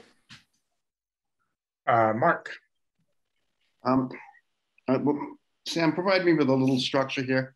Is this an appropriate or an inappropriate time to ask questions about the emergency versus non-emergency? Anything you'd like to at this point. Okay, and then this goes back to legal, I guess. First, how common is the use of emergency standards in passing ordinances? I mean, it's something we do with any frequency. It is something that we do with some definite frequency. I don't know the exact numbers, but I wouldn't be surprised if it's, you know, in double digits. All right, in terms of finding of fact, does there have to be any temporal nexus between the conditions we're trying to address and the use of the emergency provision? You know, we're trying to prevent flood, threats to health, life, and safety, but those are at a very indeterminate time in the future. So do you need any relationship between those conditions and the use of the emergency procedure or not? The cases are fine deference to the legislative bodies that find emergency findings. They're not going to reweigh all of the evidence, and they will, in most cases, defer to the legislative body's decision on those questions. So it's a relatively low threshold. And I guess my last question with respect to that is, we know there is some practical benefit to passing this by emergency, and that it allows us to continue to design and permit even during the pendency of a referendum, should that occur. Is that an impermissible basis for resorting to emergency procedures? Can that be part of our consideration, that it allows us to move forward?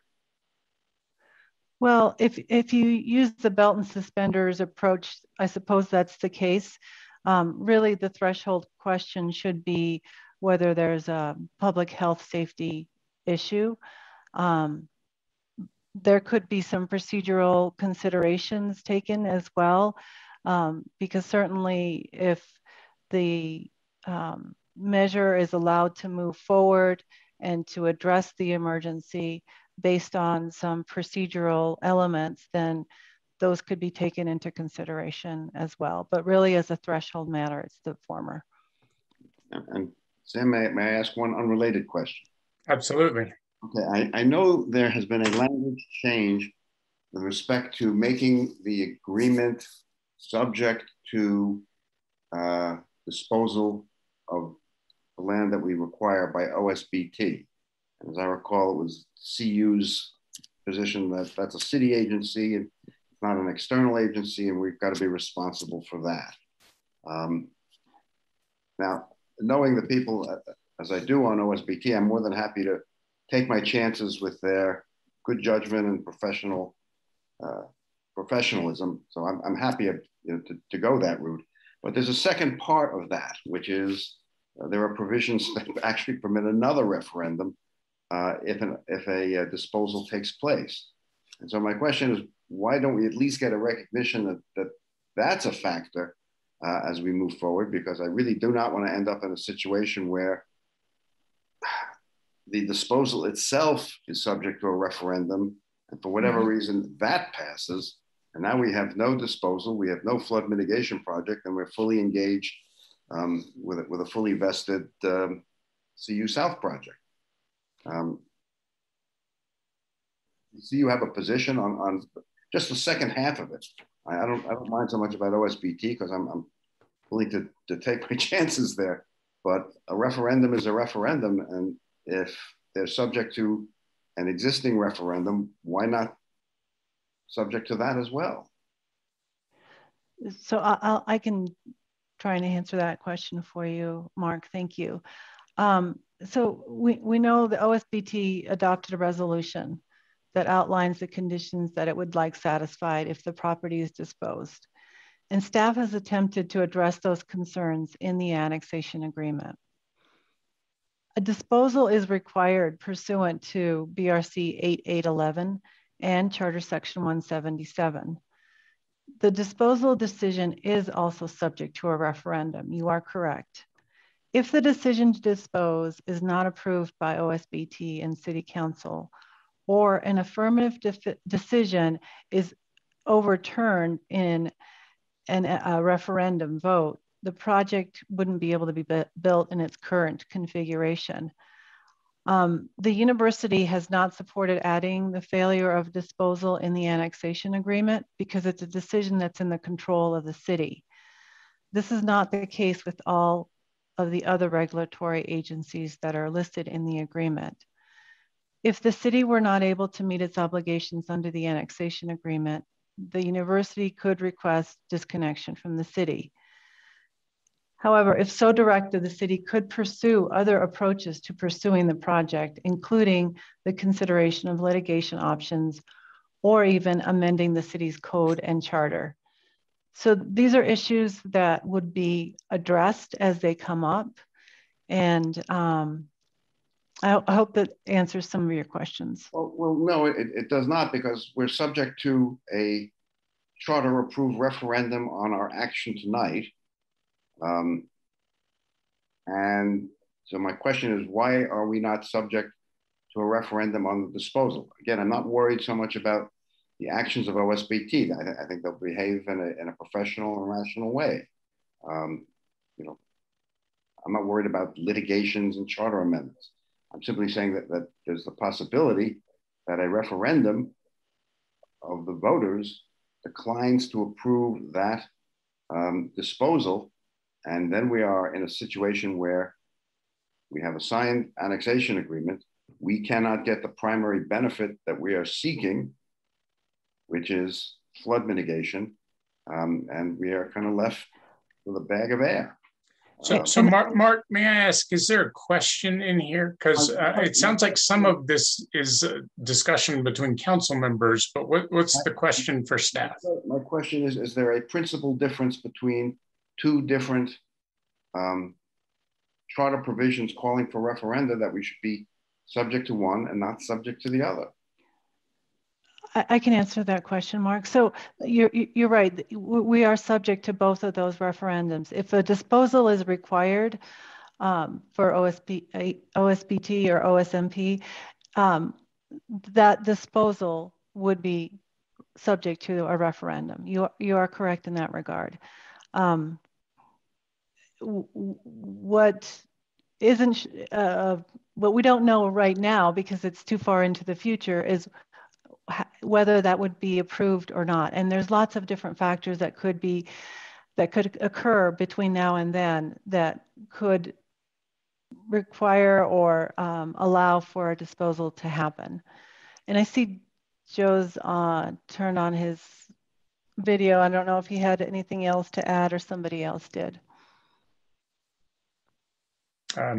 Joe? Yeah, I didn't have anything to add on this topic. So I've got a couple of other hands marked, but I also think that to the extent that we get answers from staff, I think this is an important subject to discuss with the full council as well. So I see Rachel and then Mary. Yep, just a follow-up question for Sandra while we are on emergency. And I'm sorry if this was answered earlier. I have 4 dogs in my room, and there were a couple times when they were barking like just all the time, so I may have missed it. But if we pass by emergency, does that somehow inhibit or limit direct democracy or the right for people to referendum the annexation? Absolutely not. And I think actually Sam's diagram that he put out on Hotline is a good representation of that. It does not include the legal risks or any of the other nuances, but I think what it clearly shows is that in each circumstance, the voters would be entitled to exercise their right to vote in either circumstance. Okay, I just wanted to ask for that clarification, because there's been, I think, some intimation that the emergency vote would somehow stamp out direct democracy. So it's staff's opinion that that's not the case. Correct. Thank you. And Mary. Yeah, thanks, Sam. This is a question, I believe, for Sandra. And this is another question in the category of things that keep coming up.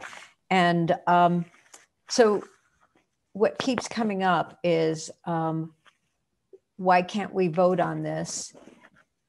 We voted for Excel. So if you could just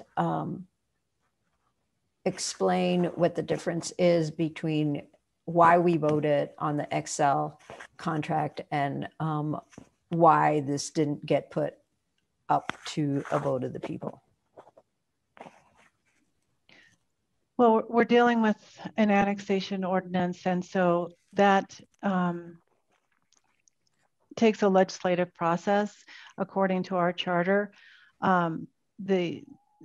The idea that it would be required to go to a vote was attempted, I think several years ago. I don't recall now the actual year when that happened, but it failed. And so the voters had an opportunity to put something in the charter that would require a vote for any annexation. And that just didn't fall through, or that fell through. So it's not something that is required under our charter, and we're a home rule city. And just to follow up, but a franchise is required to go to a vote, is that correct? That is correct, yes. And the muni question was based around a franchise, correct? Yes. Okay, all right. Mary, back to you. Great. Thank you, Sandra. And that was a initiative ballot item, and the year was 2006. And Mary, if I recall, sounds like you've got that up. Didn't that fail like 60% to 40% or something like that? Yes, correct. So the voters had an opportunity to put in our charter a requirement that we would vote on annexations. I believe it said larger than 5 acres, and that provision failed. So it's not in our charter because people did vote on that. Is that the way you read that? Yes, that's correct. That's how I read it. Okay, super. That's correct. And that's all. Yeah, that's all I have. That was the only other question I had. Thank you. And Mark, I just had one quick note in your questions about adoption by emergency. I had Taylor Ryman, thank you, Taylor, have a look at this council. We have passed 17 measures by emergency. Some of them are the supplements, which we normally do by emergency. Some of them were COVID related, but let me tell you a few that we adopted by emergency that were not. The tents and propane tanks measure that we did this summer was adopted on emergency. Fees on scooters were adopted by emergency. Dockless bike share was adopted by emergency, and the moratorium on the scooters was also done by emergency. So I guess we have a history of this council having been able to do that without significant concern. So, and Taylor to the rescue. Yeah, okay. Any other questions, council?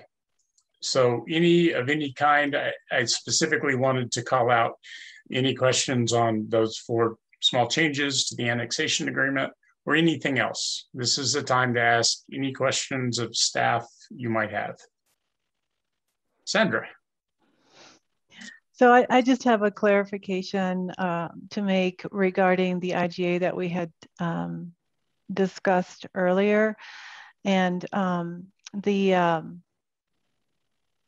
expiration date was actually incorrect. I believe it was, I'll have to go back and look at my notes.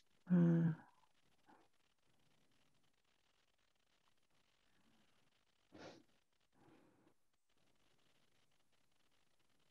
not finding it now. 2023. So it wasn't, it doesn't expire in 2030, it's in 2023. Just wanted to make sure that that correct information was out there. Thanks. Super. And I think there are a couple. There's a super IGA and there's another one with Lafayette. And I think there's the one with Lafayette is like to 2030 and the super IGA was 2023. So. Yep. Okay. Any other questions, Mary? I don't have a question. I just wanted to say thank you for the proposals that I put out on Hotline for changes to the annexation agreement all being included. So just thank you for that to the negotiating team. Okay. That's all I have. All right, super. Okay, with that then, if we're done with questions, I had proposed 6 different topic areas for us to talk about. And these were really just kind of free form, discuss, and any feedback. And then if we don't have any specifics on those, we can go to each council member and talk about kind of our perspectives on this. So the first one that I had teed up was about the structure of the agreement. Specifically, it provides de-annexation terms, obviously all the flood protection stuff we've heard about, first right of offer and refusal, the exchange of land and water rights. Is there anything that council would like to ask about that or discuss? I'm not seeing any bites there. How about the overall land use and zoning designation? This, I believe I'll ask a question just to confirm. Sandra, I believe that this will establish public zoning for the whole property, even though there are 3 different land use designations. Is that correct? I believe that's the case, but Phil, if you can just correct. confirm that. Okay. And Phil, could you just give a small rationale for each of those land uses, why we think, or why planning thinks the public is appropriate for those? Absolutely. Have a couple of notes, but so just bear with me. This, as mentioned last week and in the memo, staff did find that the initial zoning of public was consistent with the 3 land use designations on the property. And so the big question that council must answer is whether or not zoning of the annexed land is consistent with the goals and the land use designations of the comp plan, of the Boulder Valley Comprehensive Plan. And as summarized last week, the most clearly articulated goals of the comp plan is through the CU South guiding principles, which talk about what happens in different areas of the site that aligns with the 3 land use designations on the property. So there's 1 land use designation on the property called public. That's 129 acres of the property. We found that that was consistent with the initial zoning of public because the definition of a public land use specifically anticipates the university. And it's also consistent with how the other CU Boulder campuses are zoned in the city, and the consistent with the land uses found on other campuses. The other land use designation as Park Urban and Other represents 60 acres of the property. And the agreement in this case does allow flood mitigation, flood control, and recreational purposes, which are both specifically mentioned in the definition of the Park Urban Other area. And then the 3rd land use designation on the property is open space other, and that's 119 acres of the property. There is no complementary zoning district for the open space other land use category. But in our analysis, we did find that it's consistent with the public zoning district because the agreement will regulate the land, that portion of the property, in a way that's consistent with the open space other definition. So, all right, super. The few other topic areas I just wanted to make sure council members had a chance to speak to or weigh in on if you have any specific concerns or thoughts on. Conditions for development on the property. So the annexation agreement has a lot of focus on conditions required for development, things like the height plane, setbacks, phasing of different types of uses and the uses themselves which are permitted. Any desire, questions, comment? Adam. Yeah, during one of our discussions a while ago, I asked a question about phasing and the traffic studies, or just, I know that the CU campus is supposed to be built in phases, and obviously it would only make sense that with each phase, a proportional amount of traffic would go into each phase. So you're not counting sort of the full amount that is allotted for the entire property for each individual phase. Where did we land with that, Phil? That was something that the negotiating team did bring up, but we were not able to reach an agreement for incorporating that into the proposed annexation agreement.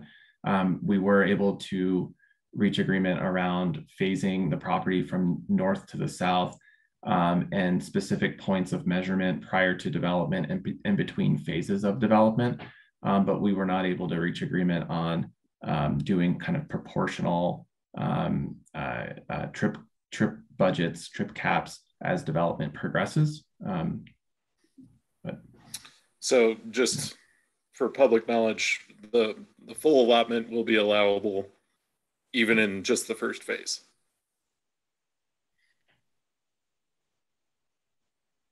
Yes, yeah. Okay, thank you. And Mary. Just a question about, there's a limit of 2,000 square feet maximum size for a dwelling unit. Is that correct? Not entirely. There was concern in our public process about the university building. There's a 2-to-1 ratio of residential to non-residential. And so 2 square feet of residential can be constructed for every 1 square foot of non-residential.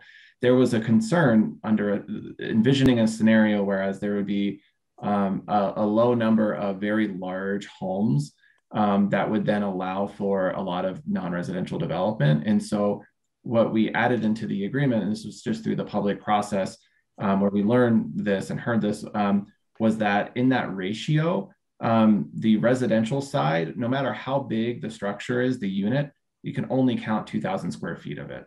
And so if the university built a 3,000 square foot home, only 2,000 square feet of that would count towards that ratio of residential to non-residential. So it doesn't limit the size of all units. But essentially it provides a sort of disincentive. Yeah, that was the goal. Thank you. That's all I have. Super. Any other discussion about the development requirements? All right, seeing none. Transportation points or issues? Adam, you asked one. Anyone else have a question, comment, feedback on transportation? Mary. So just one of the things that we've gotten emails about is why isn't there in the agreement a requirement to use real-time monitoring? We heard that was in the planning board's recommendation too. And so we did add a term around that the university will consider real-time traffic monitoring, but it doesn't require it. I think I would let the university speak to their approach, but overall, I think there was some concern with becoming too prescriptive because, but still putting the statement into the agreement so that when we do get to that stage, there is an expectation that that's considered and so it's not a requirement though. Great, super. And for this point, I would turn to the university and see if the university would like to talk about their intention as far as real-time traffic monitoring goes, because that has been something that's come up multiple times, and it's a intent in our agreement, but it's not a requirement. So would you please speak to university, your thoughts on? Can I just colloquy too and invite the university to address why they didn't want to say yes to the phasing, trip caps applying to phasing as well? Adam's question.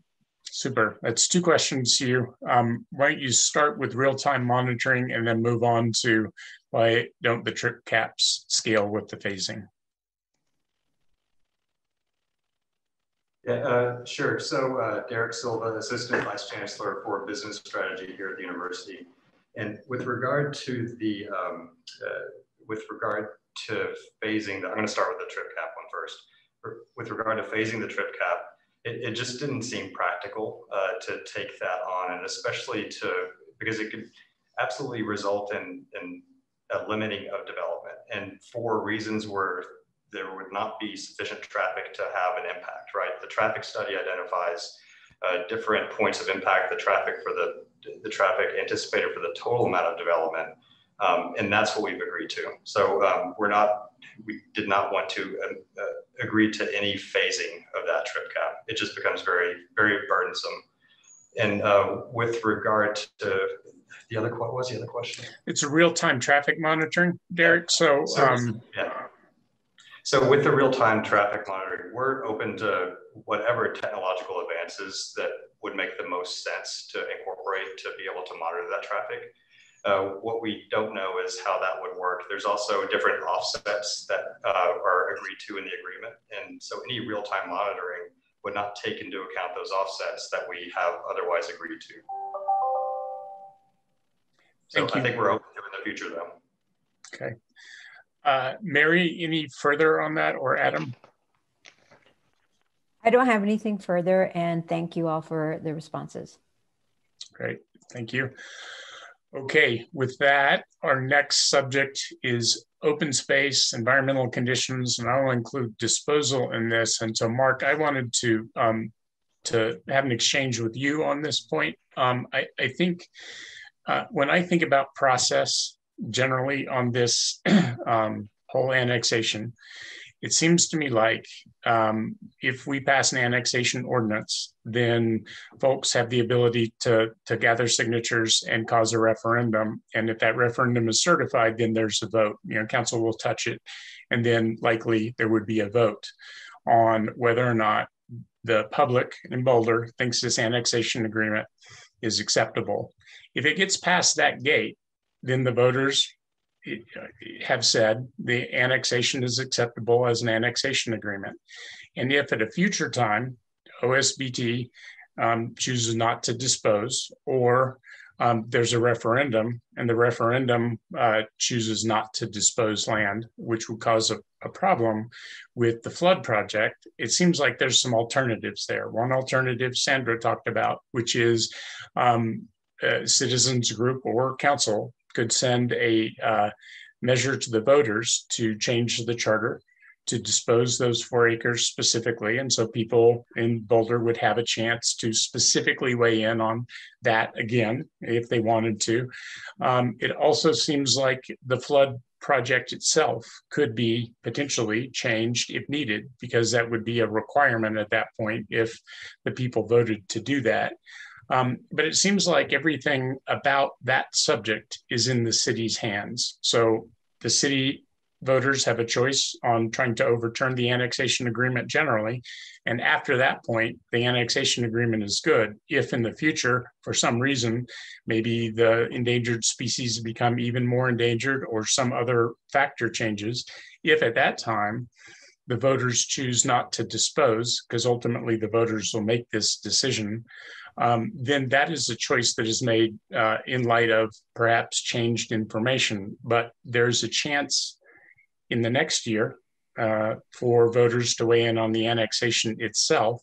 And then in the future, there's a chance to weigh in on disposal. So to me, that seems like appropriate process, and it seems like there's plenty of optionality. And I wouldn't see that anything else would be needed in the agreement to cover these future conditions, which we may not know now.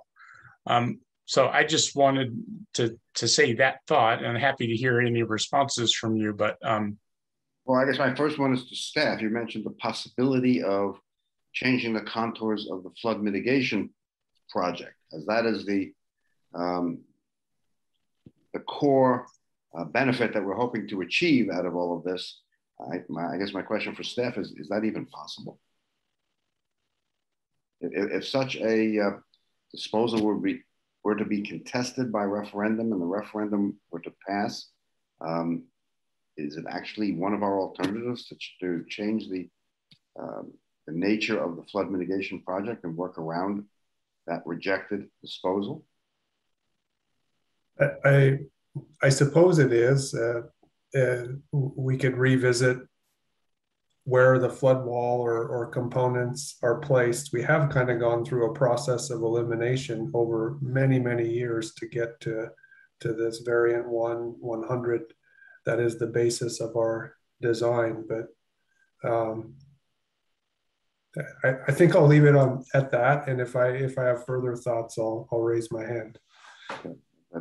I guess my question, Joe, then would be, assuming that for some reason the voters chose not to overturn the annexation, but chose to overturn the disposal, wouldn't one of the options be to greatly scale back the flood mitigation project to something that was less than the 100-year?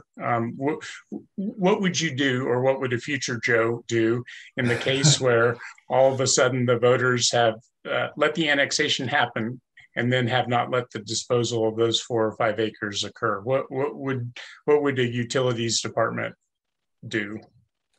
Well, I think the variant 1 option, it's a wide flat valley, and the high ground on the east side is the US 36 embankment, and the high ground on the west side is over on the west edge of CU's property.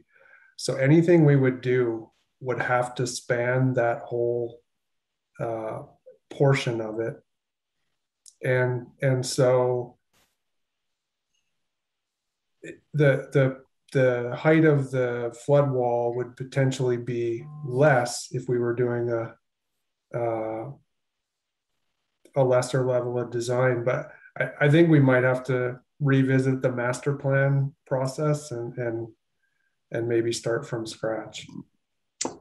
Let me get at this another way. In anticipation that we may well have a referendum in 2022, what would be the timing of the disposal request, so that if there is a referendum on that, perhaps we can combine them all into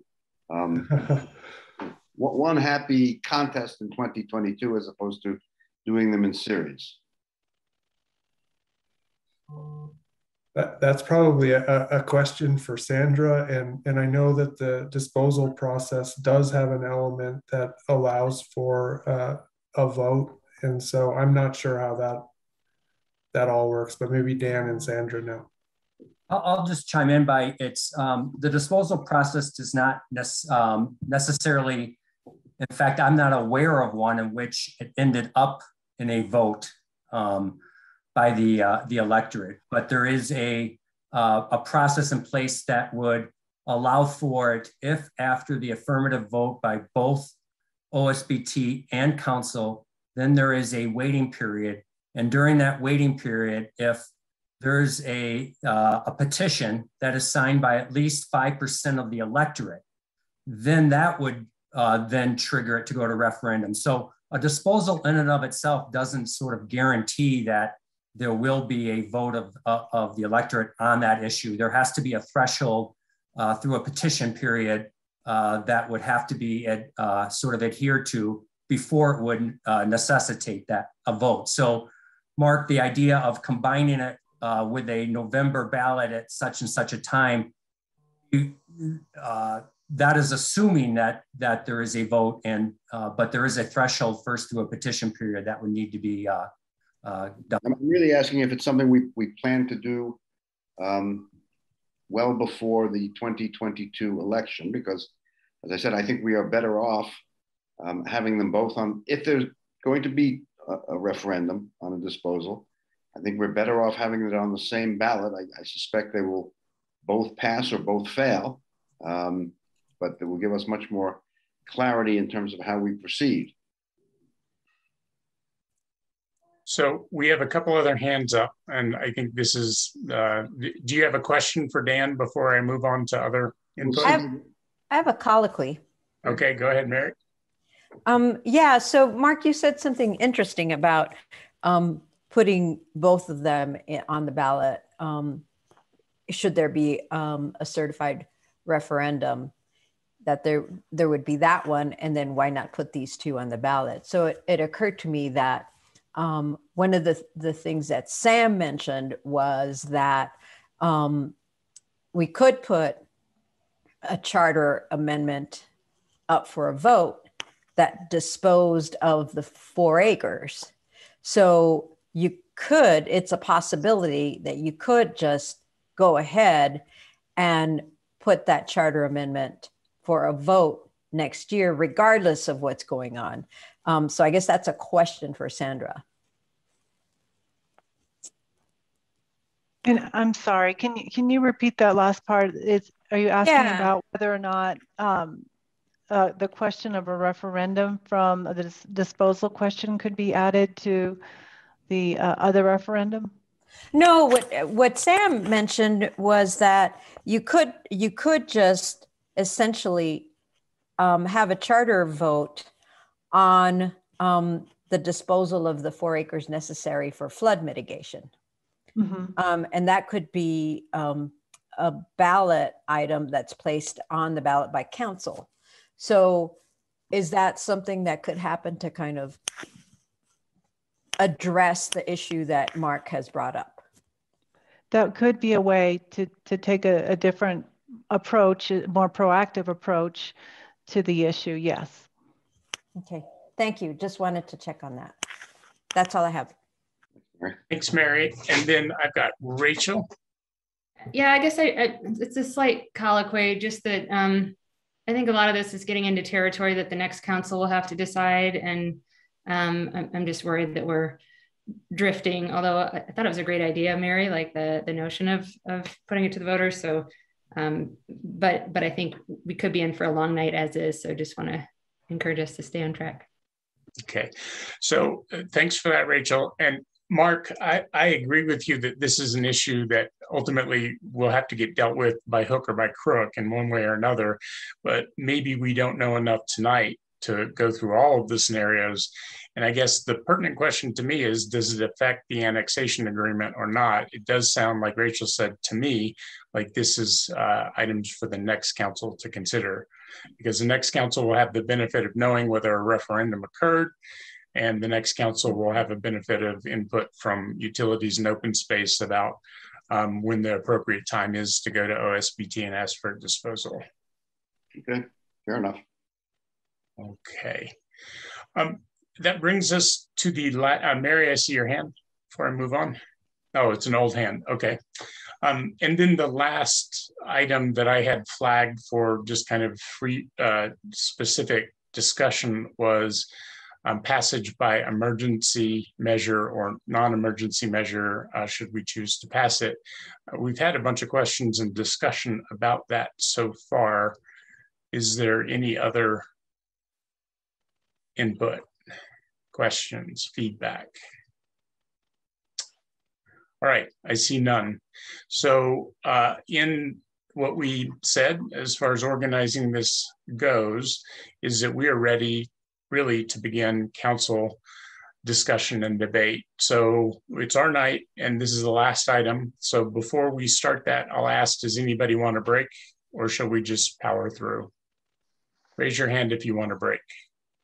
I see Adam's hand up. Mark, do you want to break? All right, let's take a 5-minute break and we'll come back and we'll start with discussions.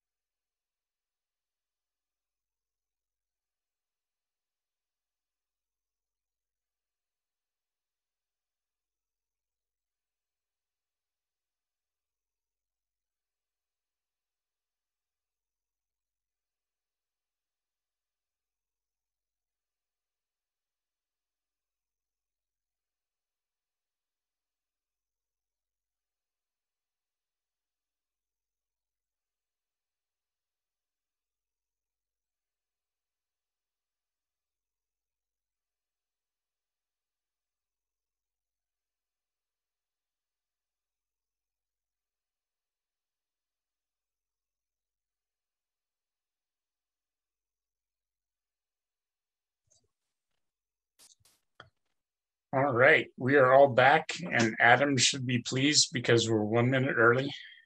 Everyone's here. Super. All right, and I'll wait until I see Sandra and Nuria to make sure that we have our staff here.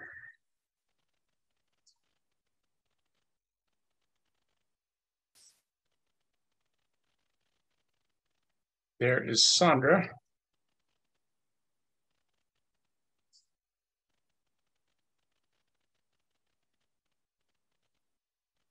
Nuria, when you are back, if you could turn your camera on, that would be great.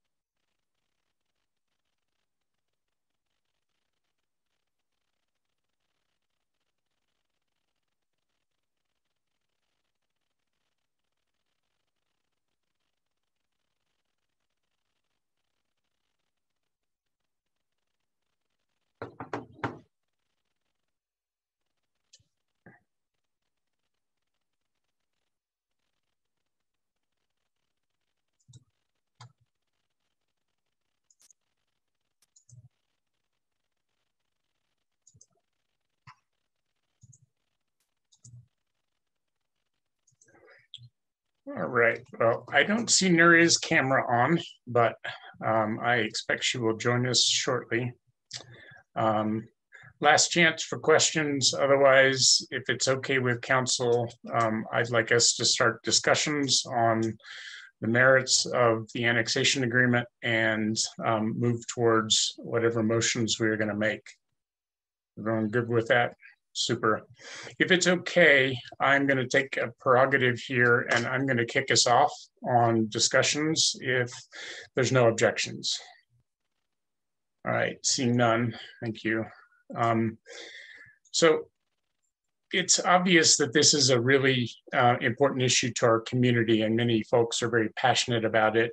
And there's a lot of reasons for that. Of course, the first one is that we have some critical values in Boulder around open space and land use, as well as some of the history that attends to this property. So I'm going to try and frame up some of the history and I'll walk through what I think some of the key issues are and how I come down on those personally. So I think it's worth noting that this particular parcel of land was identified in the 1977 Boulder Valley Comprehensive Plan as an area of land to be annexed into Boulder. It was contiguous with it, and it was envisioned at that time to be a subdivision. But I guess the way I read this is it's been intended to be a housing-focused piece of land development for 45 years. Then at some point, the Flatiron Company came in, turned it into a gravel pit, mined it, put up the levee, and then there was a controversy about reclamation or non-reclamation. And then in 1996, the university purchased that property, and there was controversy about that, how much it was paid for, whether the city should have been able to buy it, the terms of the purchase, whether or not CU was going to reclaim it or take down the levee, and so on and so forth. But all of that history is old. The CU purchase is 25 years ago now, and we must move on from the history dominating the conversation about this property. We have to take it for what it is, a piece of land, which is owned by the university and which we have interest in for open space and for flood mitigation. And as part of kind of turning the corner and moving on in 2009, the city kicked off the South Boulder Creek flood mitigation study, which is 12 years ago. So we have been studying, talking about, and thinking about flood mitigation on this property for 12 years formally, and for some time before that, of course. And then we all know what happened in 2013. And in 2013, we got to see with our eyes what a 100-year flood event in this drainage looks like, what the overtopping looks like, what the life threat is like, and so on. With that knowledge, we went through the 2015 comp plan update and added the guiding principles around this property to the comp plan. And it was clear to everyone, I think, on council and in the community, that we had teed up the foundation for an annexation discussion. That's the way it was framed in the comp plan. And I think that's the way that we all understood it. So to me, the 2017 comp plan adoption for the 2015 update was kind of us saying, as a community, we want to turn the corner on the history and we want to make this land into something that serves the community. The first element of thinking about anything about this has got to be the flood issue. And we know that it's a critical life safety threat. In fact, some of the most sudden and violent flash flooding potential in the entire city is on this drainage way. And in addition, we as a community have declared that we are in a climate emergency, which magnifies the risk, not only the frequency, but the intensity of these kinds of flooding events, which we also know that we are the community in Colorado with the single highest risk of flooding. So we know that we're first in line for big floods. We know that the climate emergency is making this worse, and we have a recent event that shows us how dangerous this is.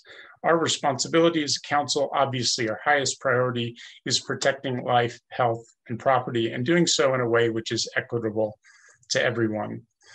We've had some discussion tonight about the 100-year versus 500-year. I just want to concentrate on the 100-year plan, which we have established as our going forward plan, and talk about what the benefits are. Well, in that flood that occurred in 2013, had this project been in place, all those waters would have been contained. There would have been no overtopping of 36. US 36 would have remained open for the entire duration of that flood. And much of the life threat and property damage that occurred due to overtopping would not have. So that's one advantage of a 100-year flood project there. There will be bigger events in the lifetime of this project in Boulder. There will be events which are more than the 100-year event. But a 100-year project will have many positive impacts. The first of which is that it will delay the overtopping significantly. A 100-year plan in a 500-year flood event will detain about 55% of the water that would ultimately have overtopped US 36. And so it will keep US 36 open for longer. It will allow for more warning for people who are in harm's way in that drainage, and it will allow more time to evacuate people. If we remember the accounts of people at Fraser Meadows, they were suddenly flooded and they didn't expect it. And one of the things that will happen with the additional detention in the 100-year project is that there will be more time to respond and get people out of harm's way. The annexation of this property is the most clear and timely pathway to flood protection. And the reason why at the top line for me is that it's the most comprehensive and it's the most practical way to balance all of the critical values on the property.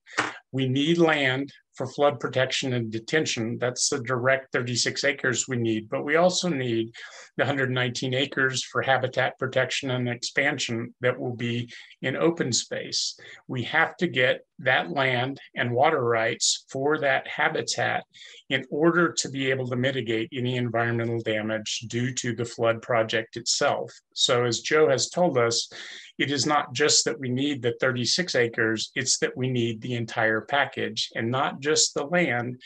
We need the water rights in order to be able to restore the habitat that has been inside the levee and dried out into its former wetlands status. And we need this as a mitigation bank for the flood project itself, so that whatever environmental damage we do, we can take care of, and the permitting agencies will then be able to give us permits based on having done what we needed to do for the environmental values on the land.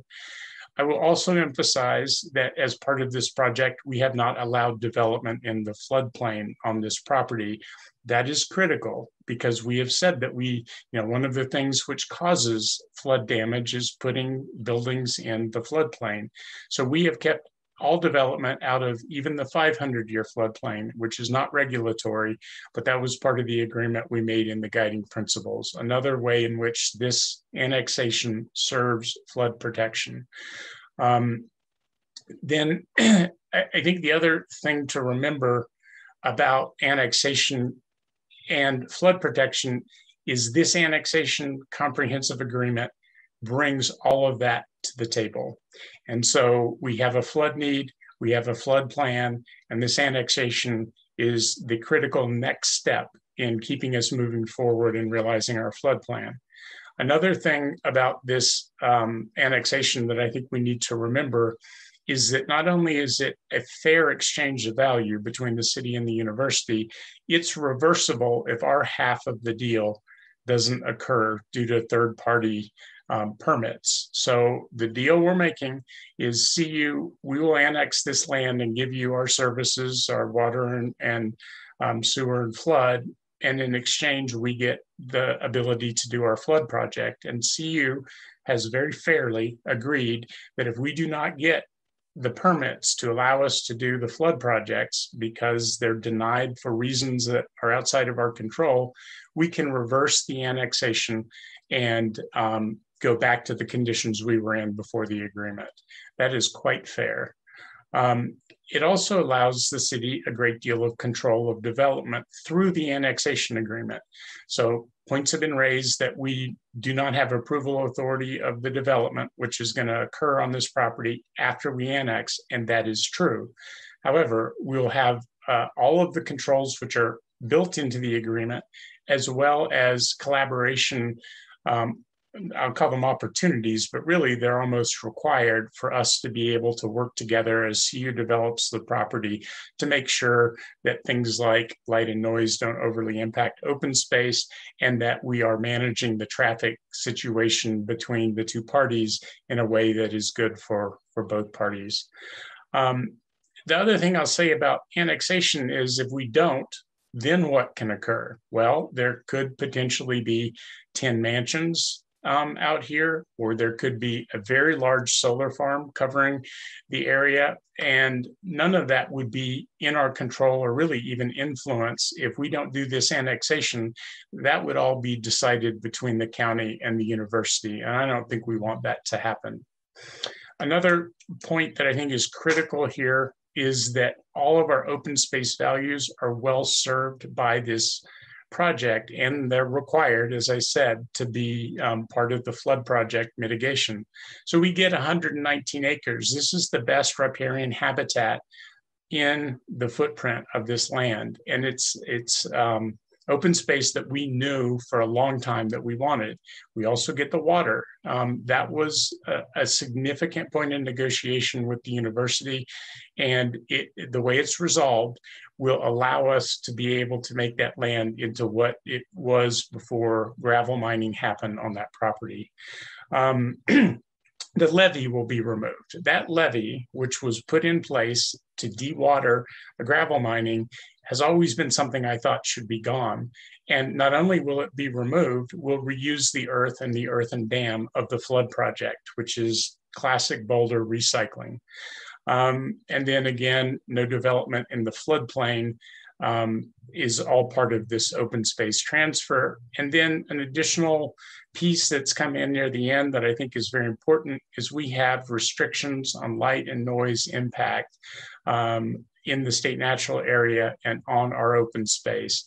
And that has been something that I think was really critical to being able to bring everyone on board around the natural values in this area. Development on this property is much needed in the sense that we need housing. We have a housing crisis in Boulder because there's not enough affordable housing. And we often ask the university, would you please build more housing for your students?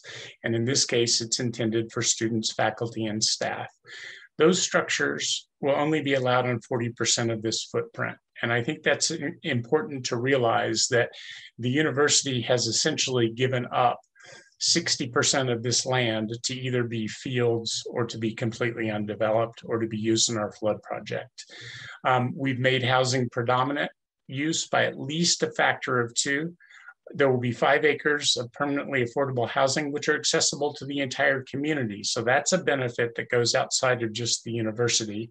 The 2 acres, which could be used for a public safety facility, will not necessarily displace any existing fire stations or any existing police posts. So I think it should be realized that even though there's the possibility that we will have an additional public safety facility there, it does not imply that we will necessarily close or remove any others. We control the height of the buildings on this site. That is something that wouldn't happen unless there were an annexation agreement. And then the buildings themselves are limited in footprint, and there's a hard cap on non-residential development here. Transportation impacts are managed in a way that is unique to this project and this site, and it's enforced through the annexation agreement. I think some of the other deal points are worth noting as amazing to me that we've been able to get here, but very pleased that if this annexation goes through for 10 years, CU can't sell this property to anyone but the city, and we've established a price at which that would be sold to the city. After those 10 years, if the university does choose to sell, which I think is an unlikely scenario, we have a right of first offer. And that right of first offer is meaningful because it gives us plenty of time to respond to notice from the university that they're intending to sell some or all of the land. And so we have time to ask our council and then our community if they're willing to go down this pathway. And then also it's worth noting that CU, if this annexation goes through and they develop, will pay the full connection fees for the utility service that will be provided there. And so that was another point that it wasn't clear how that was going to land, and it's landed in a way that I think is good for both parties. Fundamentally, we have to act now. The peace, health, and property of at least 2,300 people, plus any visitors or growth in the South Boulder Creek watershed depend on us getting our flood protection in place. And I don't know how we can possibly do that without this annexation. We need to protect not only lives and property, but it keeps open the primary evacuation route of US 36, and emergency responders can get into the city for longer than they would without the flood project. I believe it's worth noting that Highway 93 would be long closed by the time US 36 would overtop if there's a 100-year flood project in place. And so when 93 closes, that means US 36 is the main entrance and exit to town for many of the people. We've declared a climate emergency. This is a clear example, the flood project, of adaptation to climate change. And so all cities are going to be required to take these kind of steps. And it means that we can't wait to do it. Delay equals higher risk. I believe that if we passed this by emergency, not only is it clearly an emergency measure because of the peace, health, and property protection, but it also allows city staff to proceed with expenditures with all due speed and at whatever level is needed to complete the design and the permitting application process. And a lot of that is because if we pass by emergency, a signed annexation agreement can come relatively quickly afterwards, which gives us better standing to make our applications for permits. Minimizing delays seems to me to be critical as we proceed with the flood project. So this annexation is important to that, and passing it by emergency has the best chance of not only doing all of the life safety protection, but also minimizing delays. And I think it's also important to note, as we have before, that if we pass this on emergency, which I'm going to support, it doesn't disenfranchise our voters in any way. It doesn't change the process they go through, it doesn't change the timeline, and it doesn't change the potential outcomes that are available for any citizen referendum or the currently pending citizen initiative. So I'll just close up by saying, I think that this is a very good deal. I think it is very fair. I think it enables critical flood protection to occur in a timely fashion. It's a climate response, which we must take. It's protective of habitat, and it addresses pressing housing needs. It is not a perfect outcome for all parties, but it is quite good. And I'm going to support passing Resolution 1295, as well as passing Ordinance 8483 as an emergency measure. And I thank you for bearing with me, and I will now turn to any other council members who'd like to hold forth on your views. Mark. Terrific. This will be the only time during this council that I'm going to be briefer than you, Sam. I'm pleased. For me, everything starts with the question of whether you believe it's important and necessary to provide flood mitigation for the neighborhoods affected by the 2013 flood. If you don't, it is entirely reasonable to oppose this annexation. But if you do, then there's no alternative, there's no option other than to engage with the landowner to try to reach a compromise and a mutually beneficial agreement. I think we've done that. And through many drafts of the annexation agreement, we've created a document that provides many benefits to the city, limits the scope of what CU can build on its portion of the property, and provides us with the possibility of achieving flood mitigation. Sam went into great detail on the benefits of the agreement, and I don't want to rehash them here, but they're very extensive and they advance the interests of the city. Is it a perfect agreement? That would be an absurd expectation. It's a negotiated commercial contract between two parties. In any such situation, the only way one gets everything one wants is if one of the contracting parties is drunk and doesn't have a lawyer. But it's an agreement that substantially advances key interests of the city, and I think our negotiating team has done an excellent job. I do want to address some of the comments that have been made that we have negotiated this deal in secret behind closed doors. There is not one word of this agreement that has not been presented to the full council for comments and revisions, and not one word that has not been made fully public for additional comments and suggestions. But in a commercial negotiation, the parties need to speak to each other candidly, sometimes even more than candidly. And that cannot productively be done on a TV screen. It is not undemocratic so long as the entire legislative body renders its final judgment and the people have a voice, which they will have with ballot measure 302. Again, with an anticipated referendum to reverse our actions tonight, with the potential for yet another referendum on the OSBT disposal, and at least in my case, with a vote for a new council in November. As I said in my earlier hotline post, this was a relatively close decision for me. I do understand the positives and negatives, and I very much respect those who've come to a different conclusion. But support for this annexation agreement is where I thought the evidence led me, and I will vote for it tonight. Thank you. Thank you, Mark. Next, I have Mary, Rachel, and Aaron. Mary. Thanks, Sam. So earlier this evening, I mentioned that I went through the RJH report yesterday, and I'm going to read a phrase, a sentence that I found within that report that really kind of hit home to me, and why one of the questions I kept asking myself as I read the final version of the annexation agreement was, Sam talked about that it's fair. The question I asked myself, is it just? And as I was reading through this document yesterday, I came across this sentence. Flood studies prior to 1996 did not identify a flood threat in the West Valley from South Boulder Creek. And the West Valley was subsequently developed without consideration for a large flood event.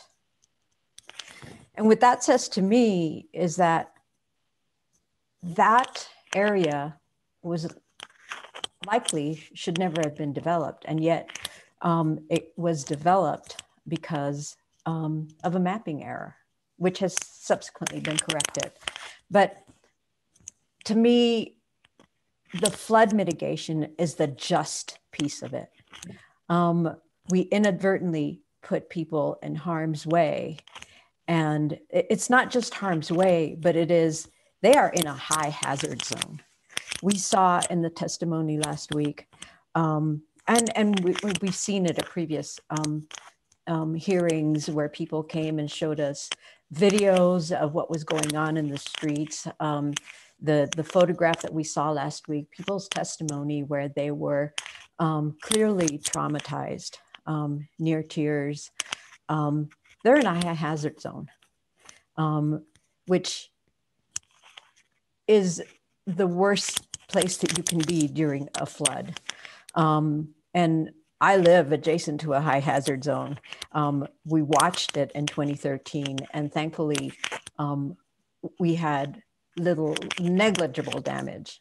But I walked those streets in 2013 out in the worst hit areas, and it was devastating. The amount of debris was mountains worth. So, you know, to the point of passing it by emergency, it's clearly, to me, it's an emergency. People who testified last week were clearly traumatized, and passing it by emergency would provide some assurance that we will be moving forward to apply for the permits and to move forward to establish the boundaries for what that flood mitigation looks like, because that's what this annexation agreement does. And it will provide some measure of comfort that things are clearly moving forward. So to me, that is the mental health part of it, and clearly a reason to pass it by emergency. So it's really clear to me. 2,300 people in harm's way, many of whom probably aren't even aware that they are in harm's way. So that's the part that I answered just yesterday in a very clear manner for me, is that this annexation agreement is only for that reason. So all of the other stuff that Sam mentioned to me, I was continually struck as we went through the process of negotiating how collaborative it was. I know how much the community says that CU is taking advantage of the city and that they're not playing with us, and I disagree. They clearly lived up to the second guiding principle. The first guiding principle in the CU guiding principles is flood mitigation is at the core. And the second guiding principle is collaboration. And I think that all parties have lived up to that expectation. So it's been a collaborative process. And one more thing I would just want to add to what the many comments that that Sam made and what Mark has said is that in the two council members that participated in the negotiation, everything that Mark said is true. Everything was run by the full council and the community. And the important reason to have had Rachel and Sam at the table is that staff can only take it so far. There are some negotiations that are political, and staff cannot do that. And having them at the table enabled us to achieve this collaborative agreement. Without their participation, it is quite likely that we would not have gotten here. So that's another reason that that I think that their participation was so important, and to be well accused of secret meetings is, you know, I think an assault on all of our integrity. So I just have to say that.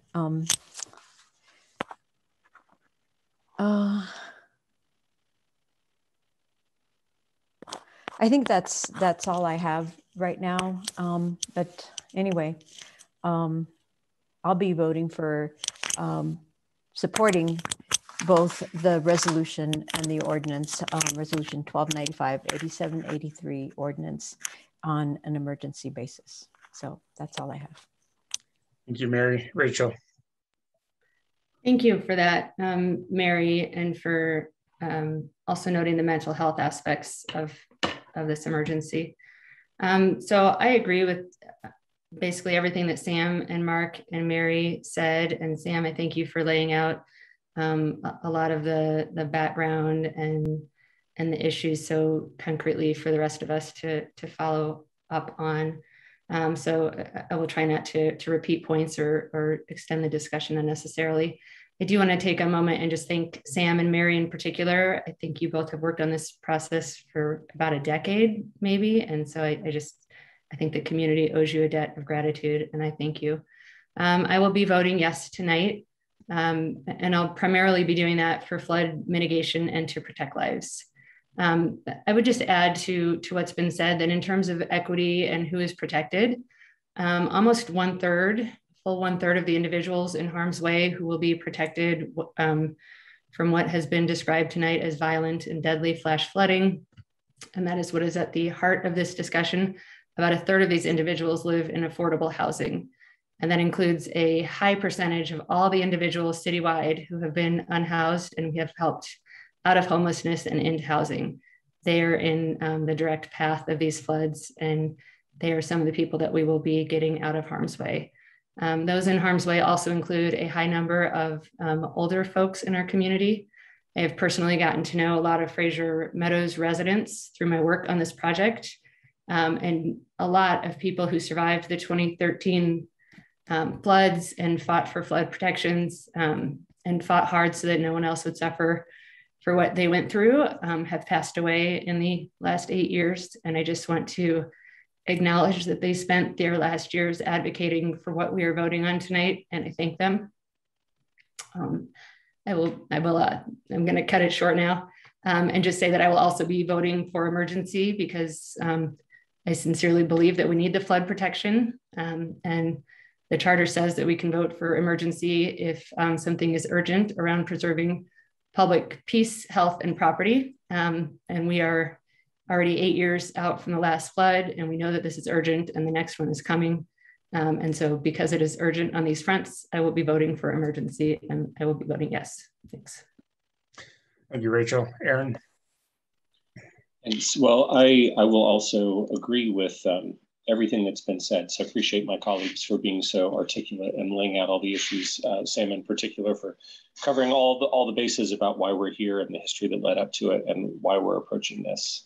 And it is fundamentally, it's to protect the life safety of our residents, right? As my colleagues have been speaking about movingly, and including those folks in affordable housing. You know, some of them live in garden level apartments directly in the floodplain in the high hazard zone. So the flash flooding is entering, you know, people live in one level, partly underground, and the floodwaters just go right in through their windows and their doors.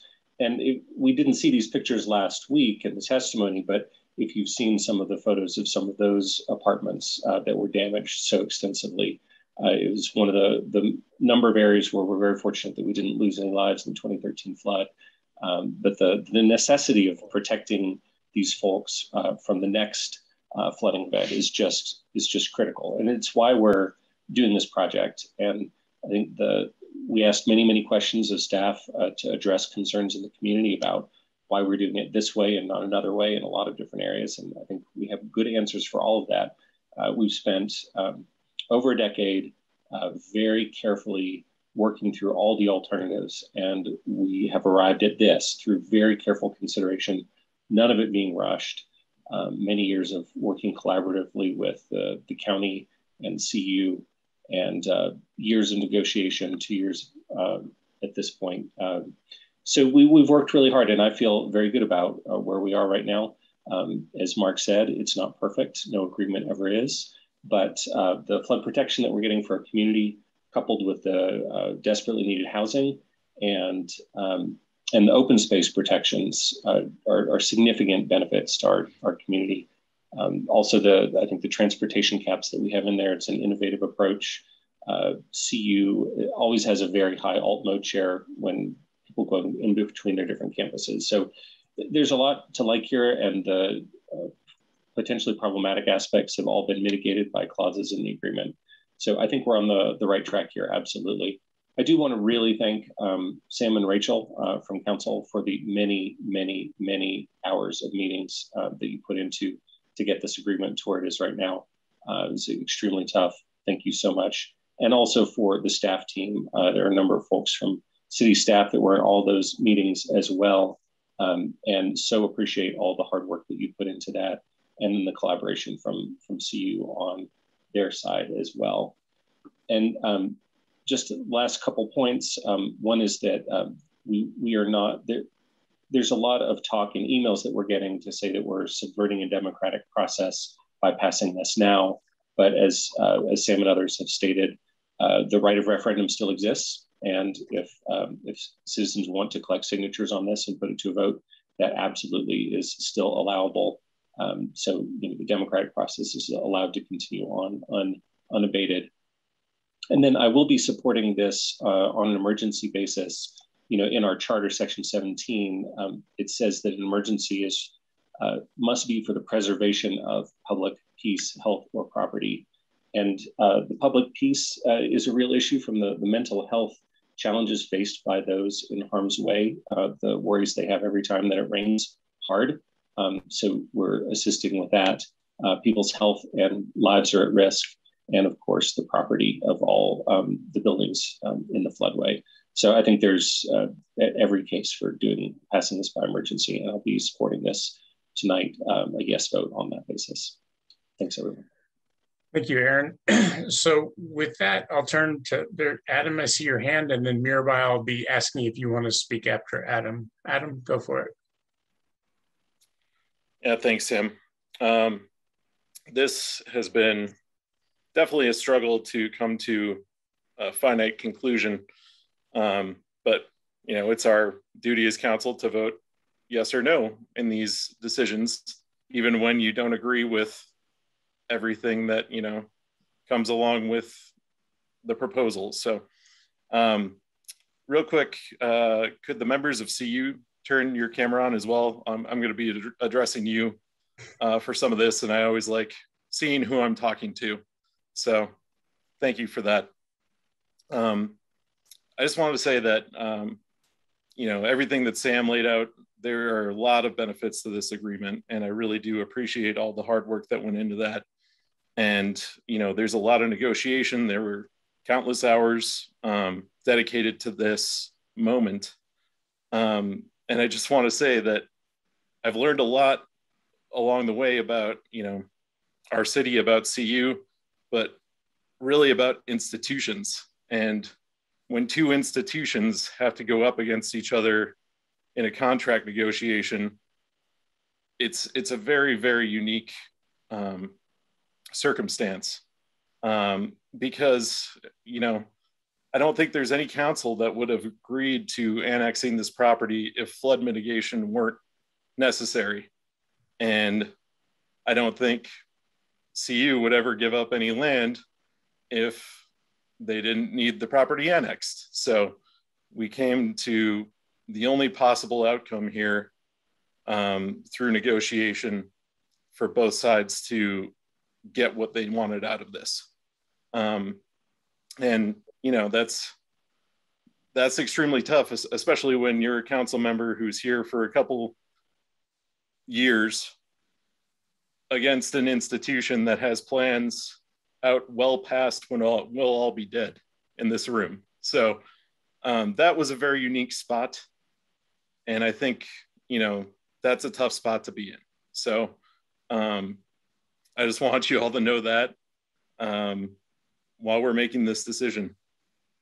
That being said, I've come up, on both sides of this argument, the things that I would implore CU to do in the future, since it's clear that at this point there's going to be passage of the annexation, that you do look into a possible land swap with the other property, if that is indeed something that you would be agreeable to in the future. I think it's worth future councils to look at.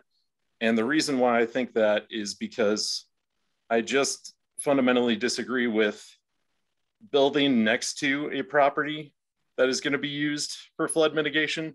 Because when you cover land with cement, buildings, anything that is not dirt and allows for, you know, additional rainwater to fill in there, you're essentially shoving that water into the flood mitigation. So I just think if the city and CU could come to an agreement where future property that's going to be developed was not even near a high hazard flood zone, that would be so beneficial for the entire community.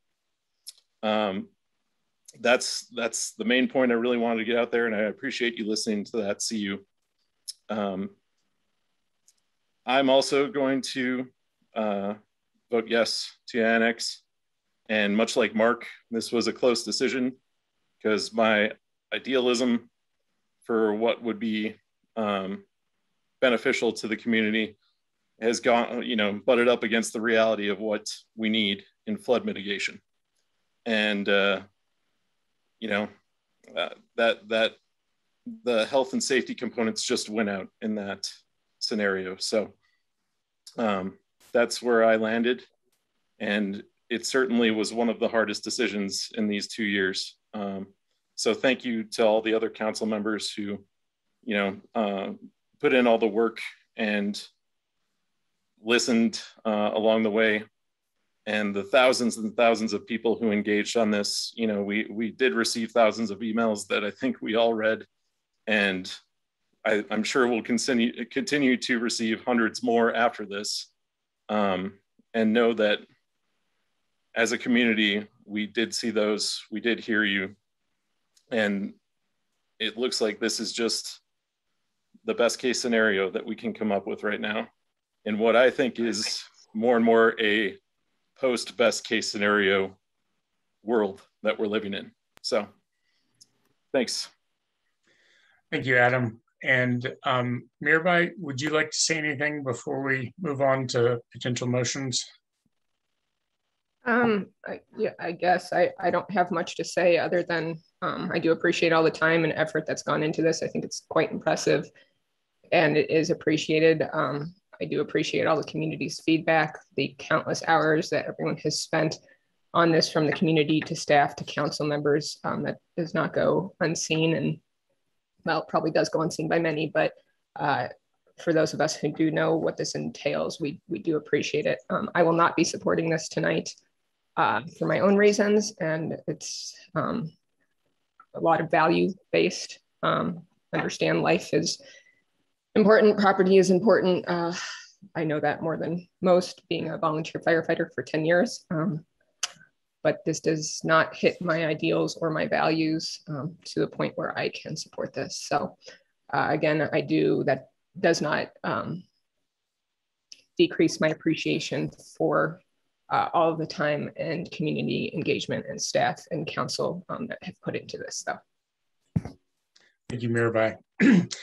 All right, well, I have one colloquy, which is to Adam's point, and I would also say that I think it's worth looking at a land swap should we get the urban services study done and all the conditions that would make it acceptable to CU to look at. So I would encourage the university to keep an open mind about that as we move forward. We do have to go through the process of annexing that property in before that could even be a possibility. So I hope that staff will, and the next council, I guess this is really to the next council. I hope the next council will have a look at kicking off the urban services study, because there's a lot of reasons to do that. And this is one of them. So with that, I will stop my colloquy and turn to you, Aaron. So Sam, I'll make a motion if that's all right. Please. So I think there are two things in front of us. So I'm going to start with one motion on the resolution. So I move that we adopt resolution 1295, setting forth findings of fact and conclusions regarding the annexation of approximately 308.15 acres of land generally known as CU South and located at 4886 and 5278 Table Mesa Drive, 0 Highway 36, 2 parcels, 718 Marshall Road and 4745 West Moorhead. Rachel? A second. All right, we have a motion and a second. And Alicia, if it's okay, I'm going to ask for a roll call vote. Of course, sir. Of course, sir. Can you hear me? We can hear you. Yep. Okay. All right, we will start with Mayor Weaver. Aye. Councilmember Young? Yes. Rocket? Aye. Friend? Yes. Nagel? No. Swetnick? Yes. And Wallach? Aye. Sir, Resolution 1295 has been approved with a vote of 6-1. Very good. Thank you for that. Aaron, would you like to make a second motion? I would.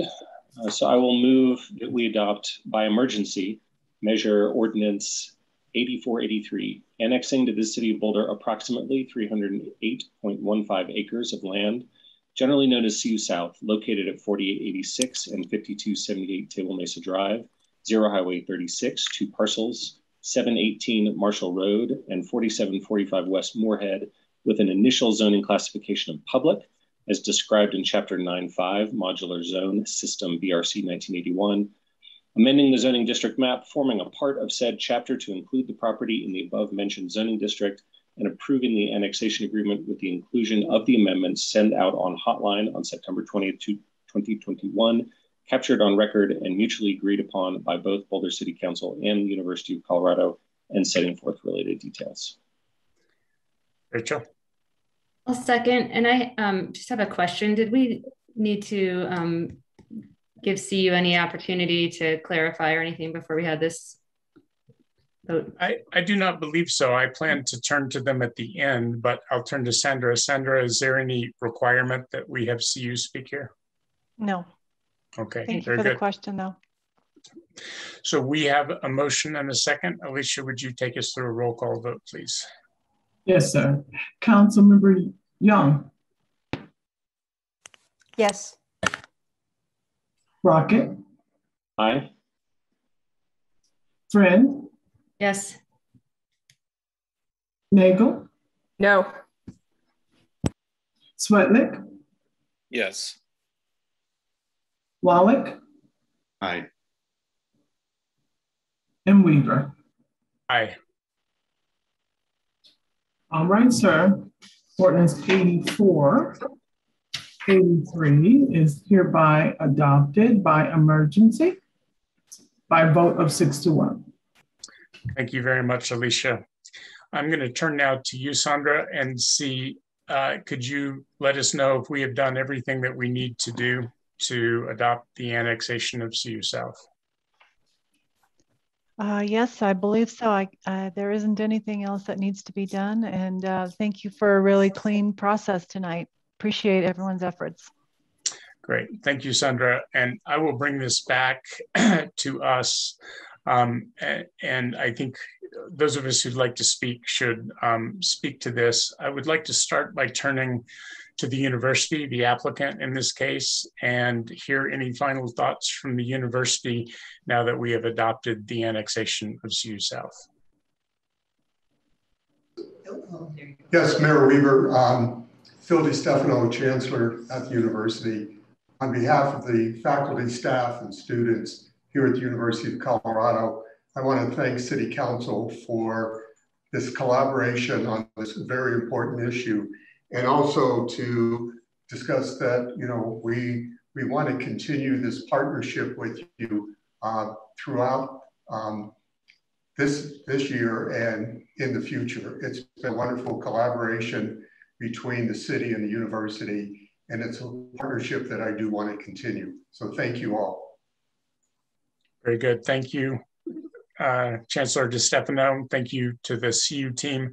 I'm going to step in here and thank a lot of people. So I want to start by thanking all of council for all of the work that you have done over the years, especially Mary. Mary has been working on this for longer than any of us has. She probably saw more on planning board than I even saw.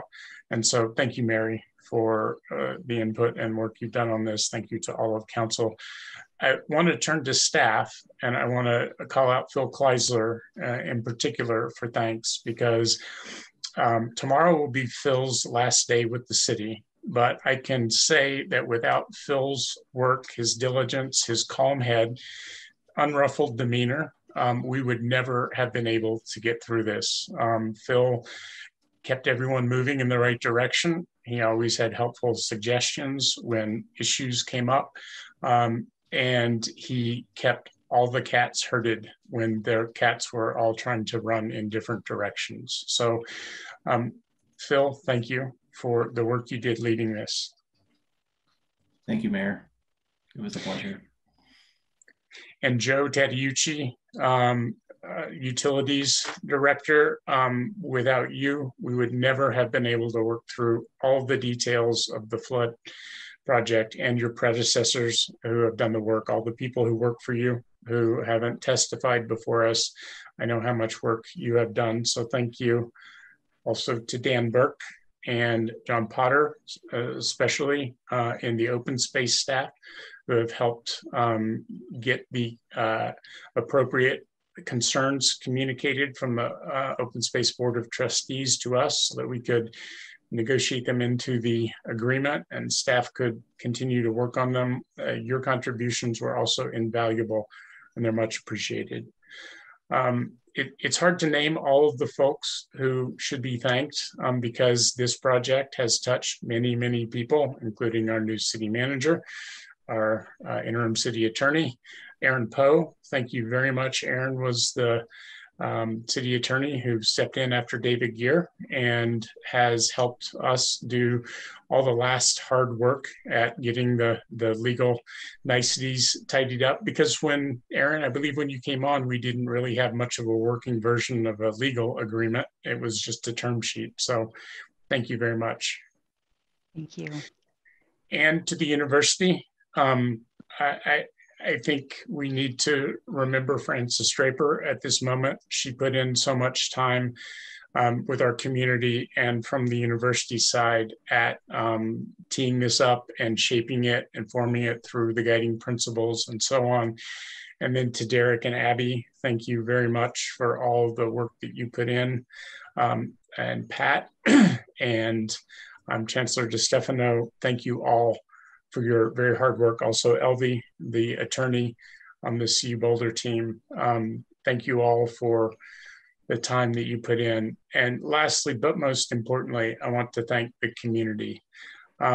This project, more than any other that I've been part of, has divided our community. The history has contributed to a lot of bad feelings, which have persisted. The flood scared, frightened, and traumatized and threatened the lives of many people in 2013, highlighting the critical importance of being able to do this. There have been people in our community who have been enjoying the CU South property for walking their dogs, recreating, and being in nature. And I know that change will be coming to this property as a result of that. And that can't be easy for people who love that land. So thank you to the community. Your input has shaped this agreement more than you can ever know. All of those questions that Mary asked at the beginning of this hearing came from the community, and they were part of the dialogue that we have needed to go through in order to do a fair shaping of this process and a fair hearing. So thanks to all of you who have been part of this project. I think now we need to look forward. Now we need to look ahead at how we make this the best outcome possible for the entire community. And that means preserving the open space, that means removing the levee, that means restoring the land to the riparian habitat that it can be. We need to come together with the university. In addition to this project and all of the other projects we have. We need to shape each other. We need to talk about housing. We need to talk about growth. We need to talk about how to collaborate as the CU South site is developed.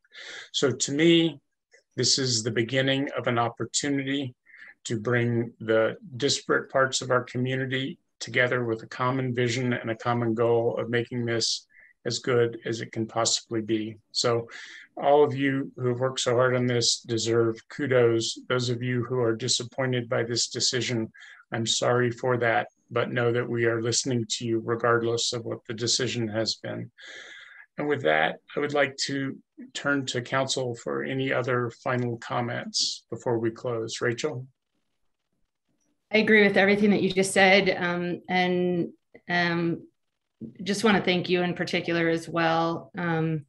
You've been an exemplary leader through this project, and I think that a lot of people, even on council, probably cannot appreciate I wouldn't even know how to estimate how much time you had to put into the negotiations and shepherding this process. And it's been a hard thing to step into because there's been a lot of criticism. So I just want to thank you for leading all of us through this project and this process for the last 10 years and especially for the last year. Thank you, Rachel. Okay, council, any other council comments? Staff? Mary?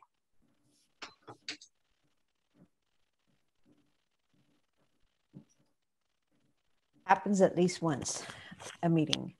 I want to start by thanking the community. And, you know, and echoing what Sam said regarding the folks that. Isha, could you mute? What? I'm sorry. There you go. There Perfect. we go. Thank you. Sounded like a train, the inside of a train.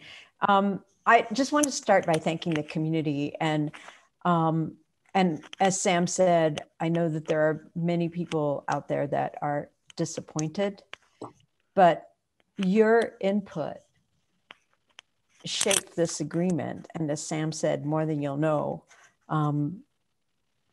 I know that Sam and Rachel both tried to incorporate as many of the items that were brought up by the community. I know I worked with OSBT to include the light and noise piece of it. That was a really important part and piece to a lot of people who, as Sam said, have enjoyed this land and have a huge attachment to this land. The collaboration, as Sam said, is something that is at the very beginning. And I hope that this plants a seed going into the future. And as Adam said, long after most of us on this picture frame style of meeting are gone, that it has set a way of being partners. So thank you to the community. Thank you to Sam and Rachel and all of staff for all of your hard work. And I hope that we continue on in a partnership that includes the community. So I see it as a three-way collaboration with the community, with staff, with CU, actually four-way, and council. So that's really all I have to say. And let's move forward and try to heal from this process and put those divisions behind us and start putting one foot in front of the other. Thank you. Thank you, Mary. As you often say, onward. Adam. Yeah, I just wanted to give one more specific thank you to Phil, since he was in the mix of everybody, but I feel like all of council needs to be very thankful for his contribution and, you know, utmost professionalism along the way, always super helpful, answering any question we needed, and, you know, did all the site tours with us, everything he possibly could to keep us the best informed as we could be as just lay people who are making these decisions. So Can't thank you, Phil, enough for helping us. And best of luck going forward. Thank you, Adam. Really appreciate it. Okay, last call for comments. Nuria. Yeah, thank you, Mayor. And I just wanted to say real quickly, and I know this has been a long evening, but as someone who just arrived to this community, I'll say it's been incredible to learn about the history of this project and the passion with which everyone came to it. And so I join the chorus of thank yous, both to all of you at council, staff. I just have no words for how amazingly diligent they have been, both staff now and staff that started this decades ago as they were moving forward. And then really, truly, I just wanted to say thank you to community, whether you were in agreement with this franchise or with this agreement or whether you were not. I think they pushed us to make this agreement better and richer.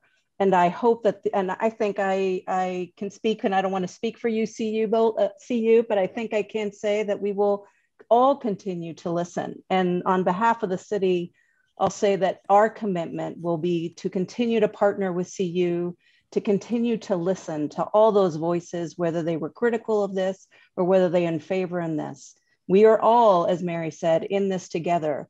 And we remain committed to continuing to listen to you all, to our community, and to partnering as this moves forward. So I just wanted to say a quick word of thanks to everyone in this process. Very good. Thank you, Nuria. And I'll say again, thank you to everyone. Thank you to council. And with that, I'm going to gavel this meeting closed at 9:25. Everyone have a good night. Thank you, everyone.